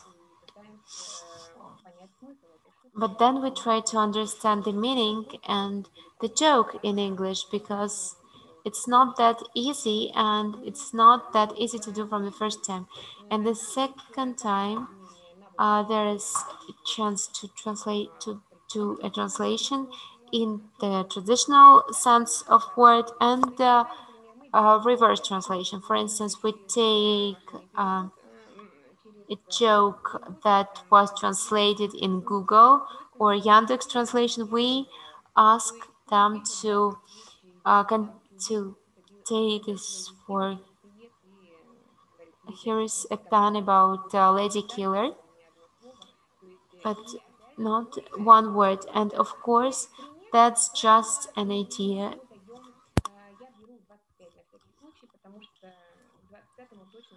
We believe that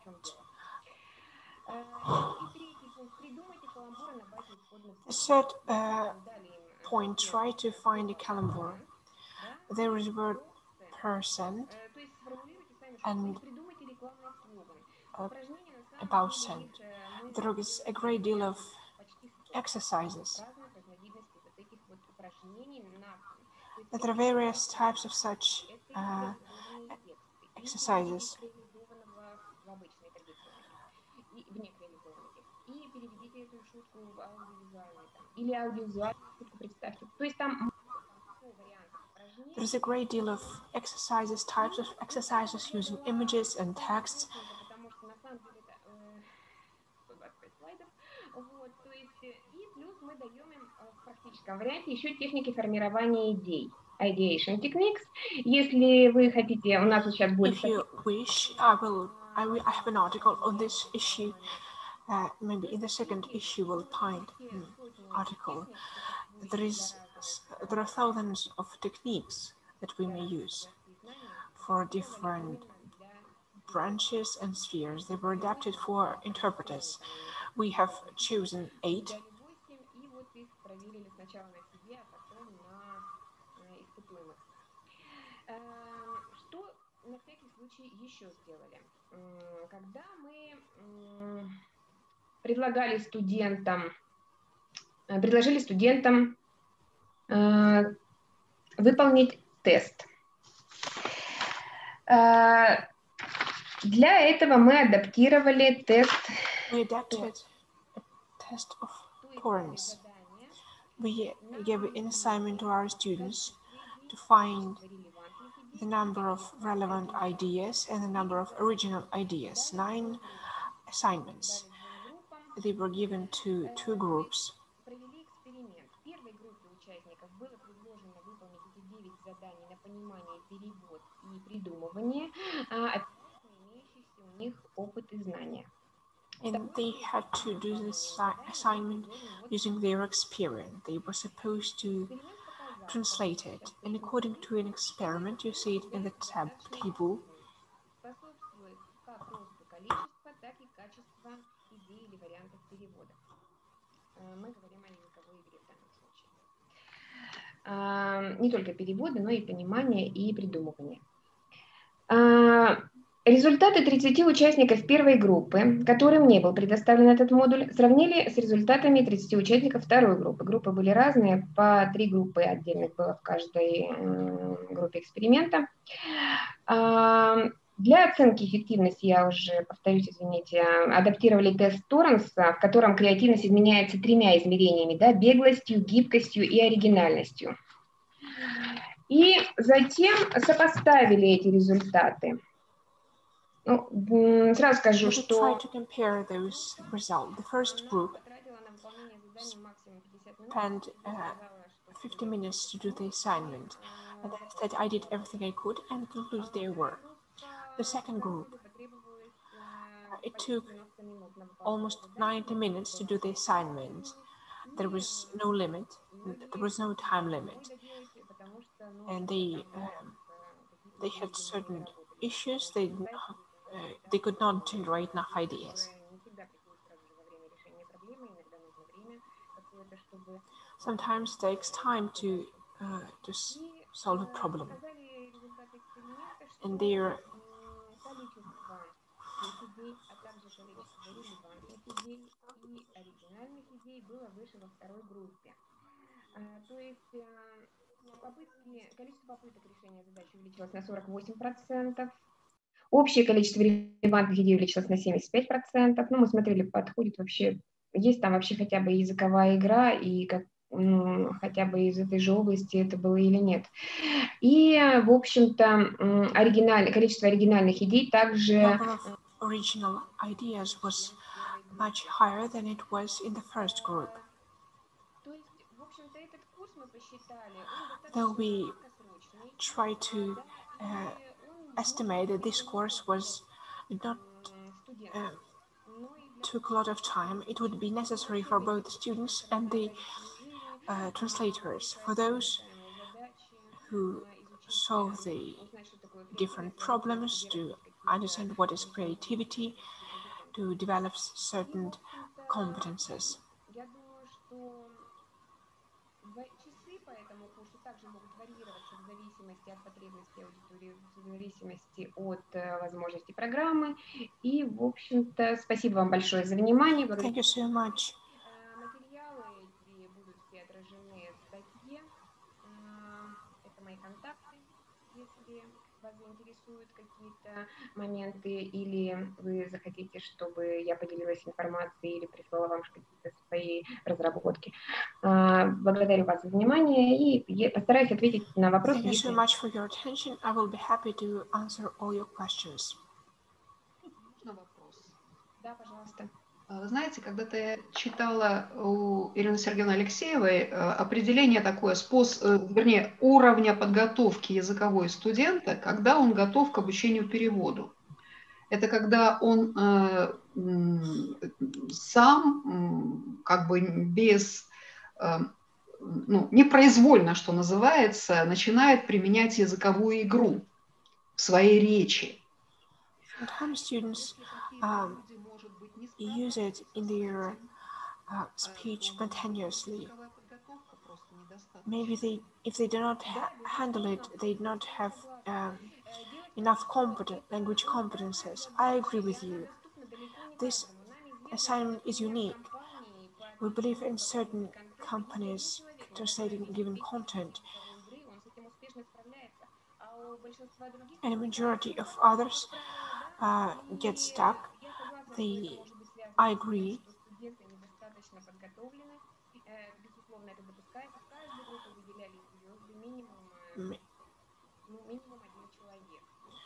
Some students were especially good doing this assignment. They could generate those ideas. Maybe it's a kind of a unique talent, but I believe this course is also useful for those who do not have this talent. It helps to develop this talent to. Обязательный будет? Вот вы сказали, по-моему, что... Нет, это по выбору элективный. По выбору. То есть у студентов есть выбор, например... Конечно. Спасибо. Тут не каждый согласится на такое. Да, я же тоже подумала, он такой вот узкий. Это сложно, потому что достаточно. Спасибо большое. Елена Михайловна, я думаю, что это еще можно просто как часть основного курса перевода использовать. Вот. Замечательно, да. Хорошая такая. Потому что, вот, например, у нас возникает, я все про свое, про общественно-политический перевод, потому что очень много, например, заголовков. Political translation. There are a lot of titles having fake words, and it's difficult to translate it. Поэтому это тоже представляет особую переводческую трудность, над которой нужно, наверное, работать, попытаться проявить. Вы говорили о статье своей. You spoke about your article. Would you please send your article? The article has recently been published. If you write me an email, I will send it to you. Техники формирования идей, мне кажется, это очень актуальный курс на данный момент. Я просто не смогла о них сказать, это, наверное, целый доклад надо делать, потому что для меня это было открытие. Я просто прошла 2 курса по повышению креативности в Нью-Йоркском государственном Нью-Йоркском университете и в университете Пенсильвании. И 2 этих курса, я сделала для себя просто массу открытий и поняла, что мир... This world is different. And I was very surprised to know this word. There are so many various courses. They are different from those that we have here in Russia. And I try to draw conclusions, and I will be happy to share them. Переводы комиксов нет? Если комиксы, у меня чисто ориентированная языковая игра. У меня монографии есть по этой теме, и пособия. Я этим занимаюсь уже вплотную 15 лет, поэтому... Что-то мне напомнило. Спасибо вам за идею, потому что комиксы я не включила в упражнение. Это прямо... Включать. Случае, потому что у меня есть все, там и мультфильмы, и фильмы, и все на свете, и реклама, и такая, и сякая, но комиксы почему-то ушли. Спасибо вам большое за идею. Сегодня несколько идей записала, потрясающая у нас сессия. Спасибо. Да, действительно, тема очень интересная, как-то. Yes, the issue is really very interesting. Спасибо большое вам за доклад. Спасибо вам. Наш доклад это следующий. В общем-то, наверное, не такой веселый, скажем так, да, не такой. Но, тем не менее, вот мы хотим вам представить свой проект. We would like to present our own project. It was developed by several universities. My colleague, Elena is teacher of Moscow State Linguistic University. This is, we work together, and I believe we will be able to evoke your interest.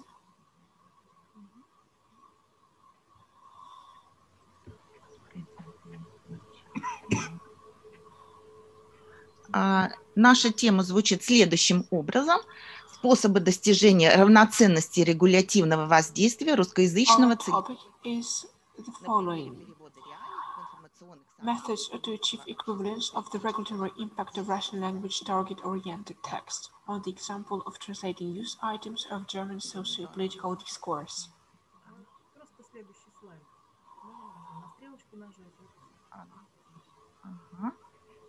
Так.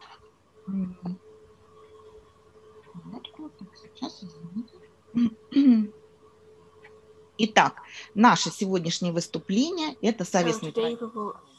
We work together with Moscow State Linguistic University. We'll speak about pragmatic aspects of German-Russian communication in the ways of achieving semantic impact, the object of study, realities and concept of political discourse in information texts for the speakers of target language. It's an average Russian recipient. Our goal is to develop, to find a political solution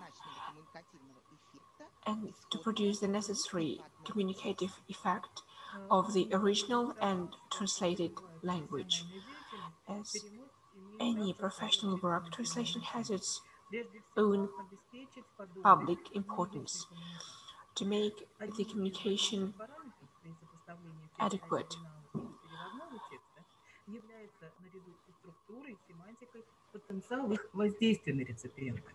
Адекватный перевод призван обеспечить равнозначность. Adequate translation is to Иными словами, эквивалентность реакции у носителей исходного языка и языка перевода. Данная способность вызывать реакцию possibility to evoke the reaction of recipient can be called regulation impact. The text changes, regulates the mind, emotions, behavior of the recipient. It is important to note that the people are not separated by the language, but also by the cultural and ethnic barrier. That is why it is important to take into account emotional, cultural, and ethnic characteristics. It's important to take into account the pragmatic aspect of translation.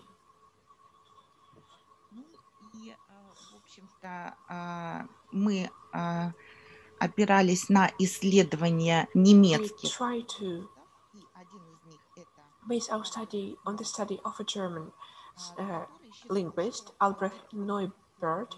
He believed that the original language and the target language taken into account is one of the most important aspects of translation. It's important to enlarge the public.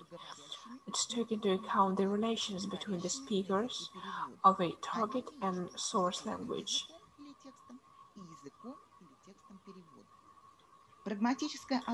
The pragmatic adequacy of translation,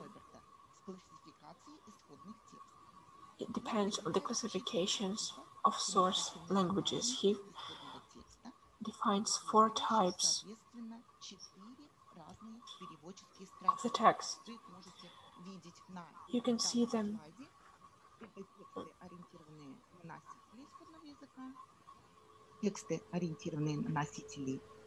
text for speakers of the translation language, text for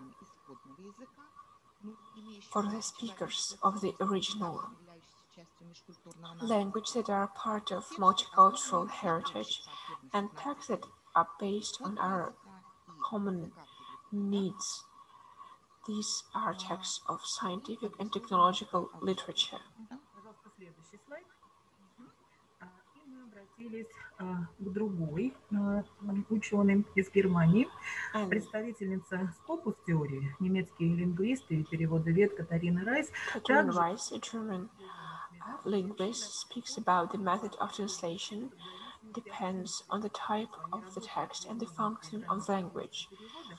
In her work, she tries to develop her own classification of texts that are oriented on the context. Media texts, instructions, official documents, educational and specialized literature. Texts that are oriented on the form. These are aesthetic, подчинены целям эстетического воздействия на читателя. В-третьих, это тексты, ориентированные на обращение. То есть тексты, в которых апеллятивные функции являются доминирующей, в которых реклама,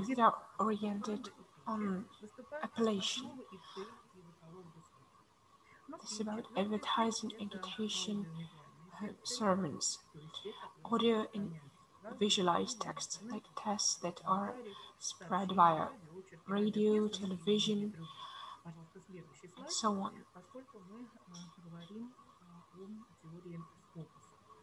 Следует отметить, что теория Scopus. It's important to know that this Scopus theory, the Scopus is going to be translated from Greek as a goal.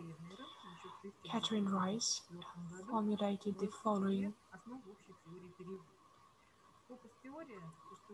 definition of translation. Translation is a kind of activity that can be characterized by two different cultures.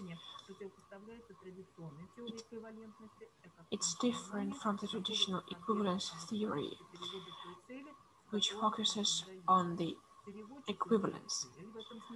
The translator has a goal, which is a recipient, and he should take into account the needs and goals of this recipient. Thank you so much. And thus,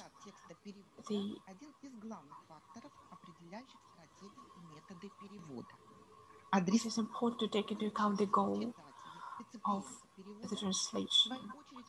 The recipient is a person or a group of people that have their own knowledge in a given sphere of communication.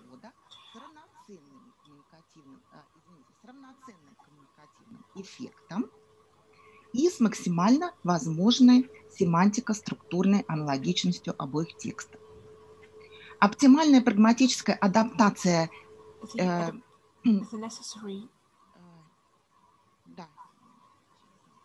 adaptation of the text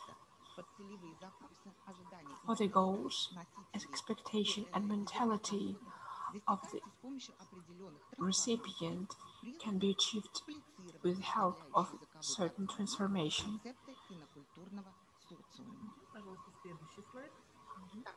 Ирина Ударна, нет, вот мне кажется, вот этот слайд как раз сейчас должен быть. Нет, и вы потом как раз продолжите еще. Да. До этого мысли. То есть цель переводчика как раз, да? Да. И таким образом цель переводчика вызвать в языковом сознании реципиента the goal of the translator to invoke the usual images and concept that the Russian scientists speak about. It is important to take into account realities and concepts of political discourse that we found in the text of this classification, communicative text, according to Neubert, text for the speakers of the text of the language. They depend on the function of the language according to Rice, and the text of this having a description function text that provides certain information. And as I've mentioned, as a recipient, we took an average Russian reader.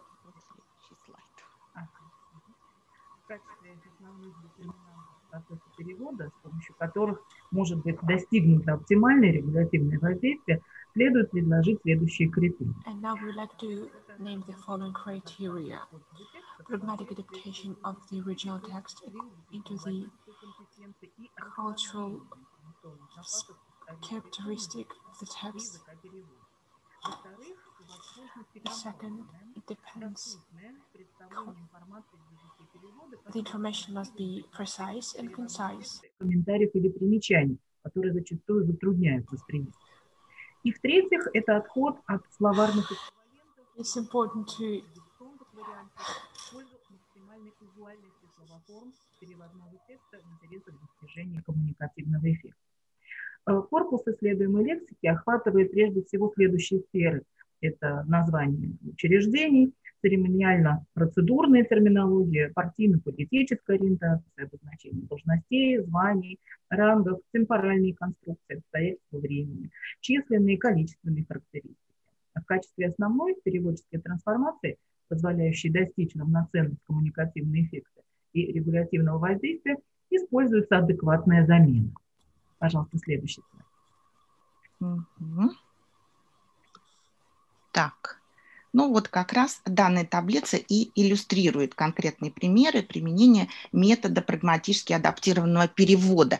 Я не знаю, присутствуют ли здесь коллеги, которые владеют немецким языком. Я хочу вот пару примеров буквально пояснить. Да, например, die Landtagswahl – это значит выборы в Ландтаг. Ландтаг – это земельный парламент в федеральных землях ФРГ. И предлагаем, соответственно, адаптированный перевод, региональные выборы. Более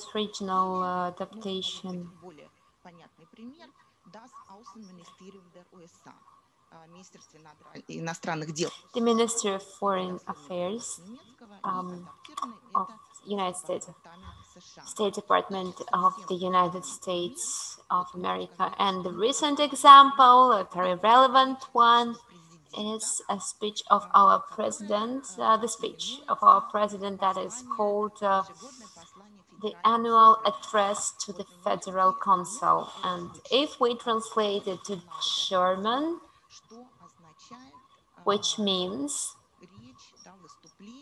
speech, statement about the state of the nation. So the term in German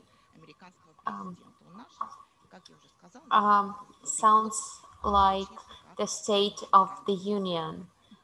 And we have this, yes, we've presented our concise conclusion that adaptive translation has practical importance for the possibilities of its implementation in the current realities and lexical novelties in linguistics. That's innovation.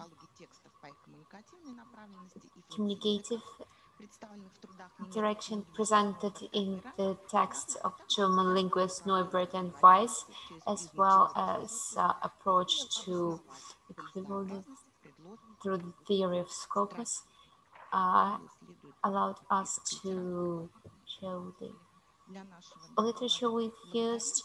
Thank you so much for your attention. I'm so sorry that I've stumbled a bit.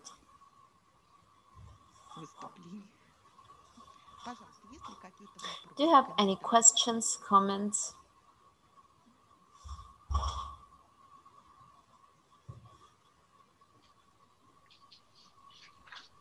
Так, ну, не вижу. Okay. I can't see any volunteers. еще осталось 17 минут. We have 17 minutes left, and I believe we could discuss some questions to argue with each other. Maybe you have any propositions or any information you would like us to hear. Maybe information about your new projects, your new student books, articles, or comments to the. Вот вопрос просто для того, чтобы... I've got a question for myself about the presentations we've seen before. The first presentation about Diana, I'm sorry. Татьяна Николаевна, вот насколько я поняла, вы пользовались стенограммой. Used законодательного собрания, по-моему, да? You've used scripts.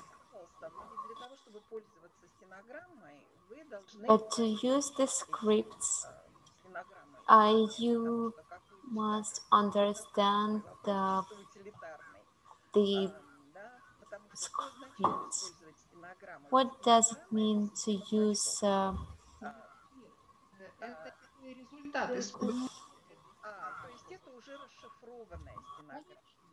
transcript? Спасибо, я хотела уточнить, потому что стенограмма, скрипт, это, да, в устном переводе, это скрипт стенограммы. Ну, вообще это называется стенограмма. Даже на сайте Думы это так называется. Да? Стенограмма, ну, расшифрована. Это еще результат. Как бы... Да, потому что даже когда речь студенты делают... When students prepare their speeches, it is the script of their speech. And I've got another question, comments. Я бы хотела... I wanted... я имею в виду там имейл и все остальное, но обычно последний вот этот кадр, спасибо за внимание, он висит так мало, что я, например, не успеваю переписать контакты. Вот последний, кто... Или, может быть, если будет презентация или контакты, это первое. И второе, я еще хотела сказать, вот меня натолкнула на мысль Елена Александрова, которая выступала в плане креативности. Вот то, с чем еще сталкивается переводчик в реальной практике. Maybe it will be useful for someone, and maybe it could be not another course. It is something that translators could do. Such professions like rewriter or copywriter. Rewrite is a compilation of an article. It would be really great if students could be copywriters, could be rewriters.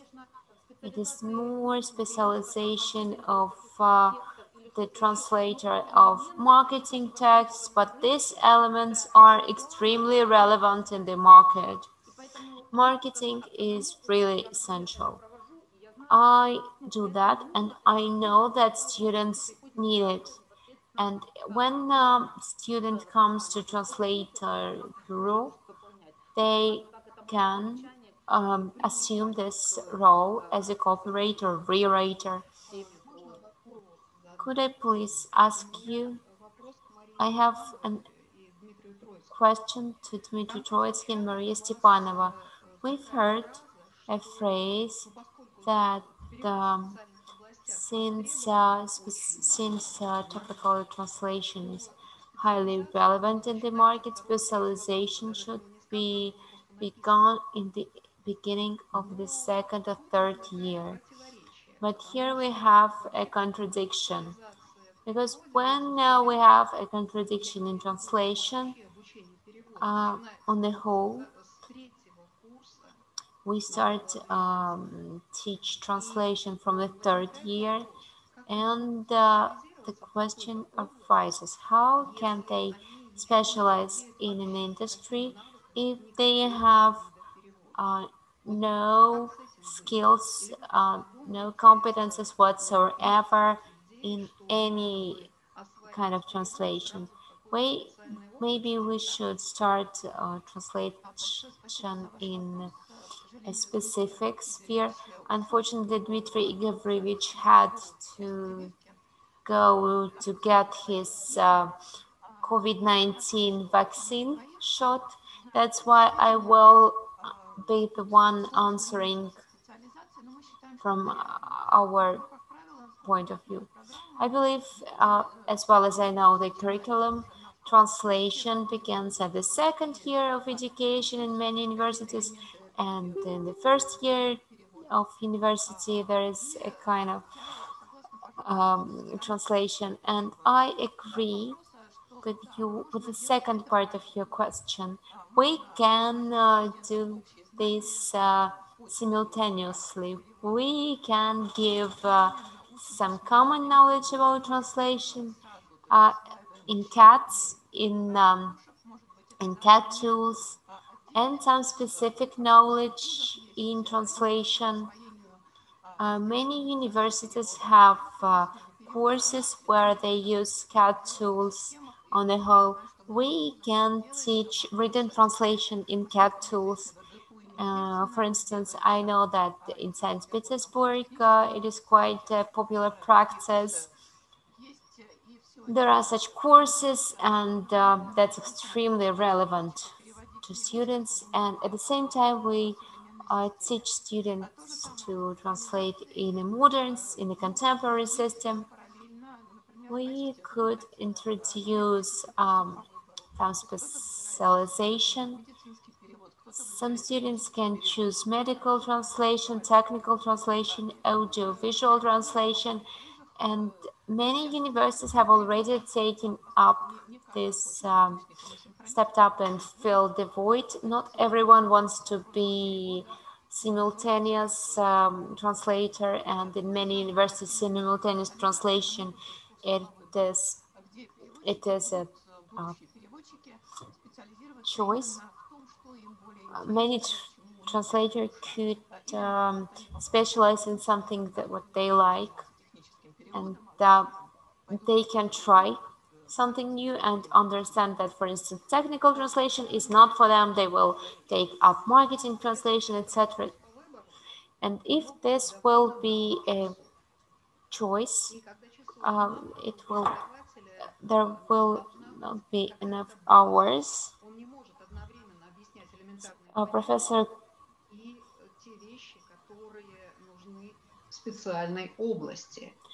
if it is going to be an elective, it will be what should he do? He should create lay foundation for his translation or find time to specialization. It means that not a single aim will be reached in the result of this course. I think it is the problem of the professor who is working on this course. I think we should have a basic translation course where we lay the foundation of translation competences and skills, for instance, transformation and other skills, and separately a specialization course which will have an accent to specific words, specific tools. For instance, if we're speaking about audiovisual translation, we need to use absolutely different tools and software. I think it should not replace our basic course, but be a valuable addition that will lay a foundation for their further career development.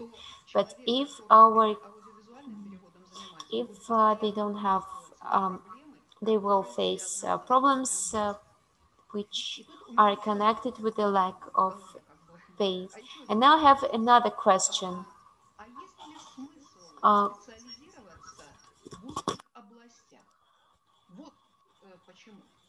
You know that no professor except for a practicing interpreter, would be able, for a short time, give the necessary knowledge to prepare him for the work.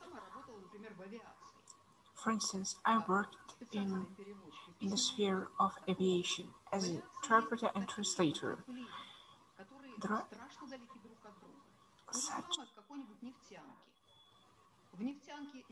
aspects of aviation that are absolutely different. The same applies to oil industry. Фактически непонятно чему. Если он professor, for instance, is about oil extraction, oil production, equipment. These are all different spheres, and we cannot prepare the students for everything. We cannot organize such courses during bachelor or master programs. I believe it would be more efficient if we teach our students to learn the terms quickly, to learn them themselves. We do not know in what sphere they will work. Their lives do not depend on us. We do not know where they will work. But the ability and the skill to learn the terms quickly, the necessary terms, this is the key skill for the translator. And we will never be able to make them learn all the terms because we don't know those terms ourselves. Все-таки я отвечу, вопрос был адресован. Так, тут было несколько вопросов. Сразу скажу, может быть, я буду звучать категорично. Преподаватель, который сам не является практиком,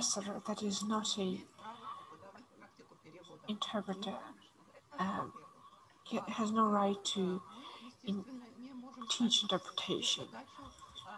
The second aspect, it's not our goal to teach our students everything. Our goal is to learn how to search for information.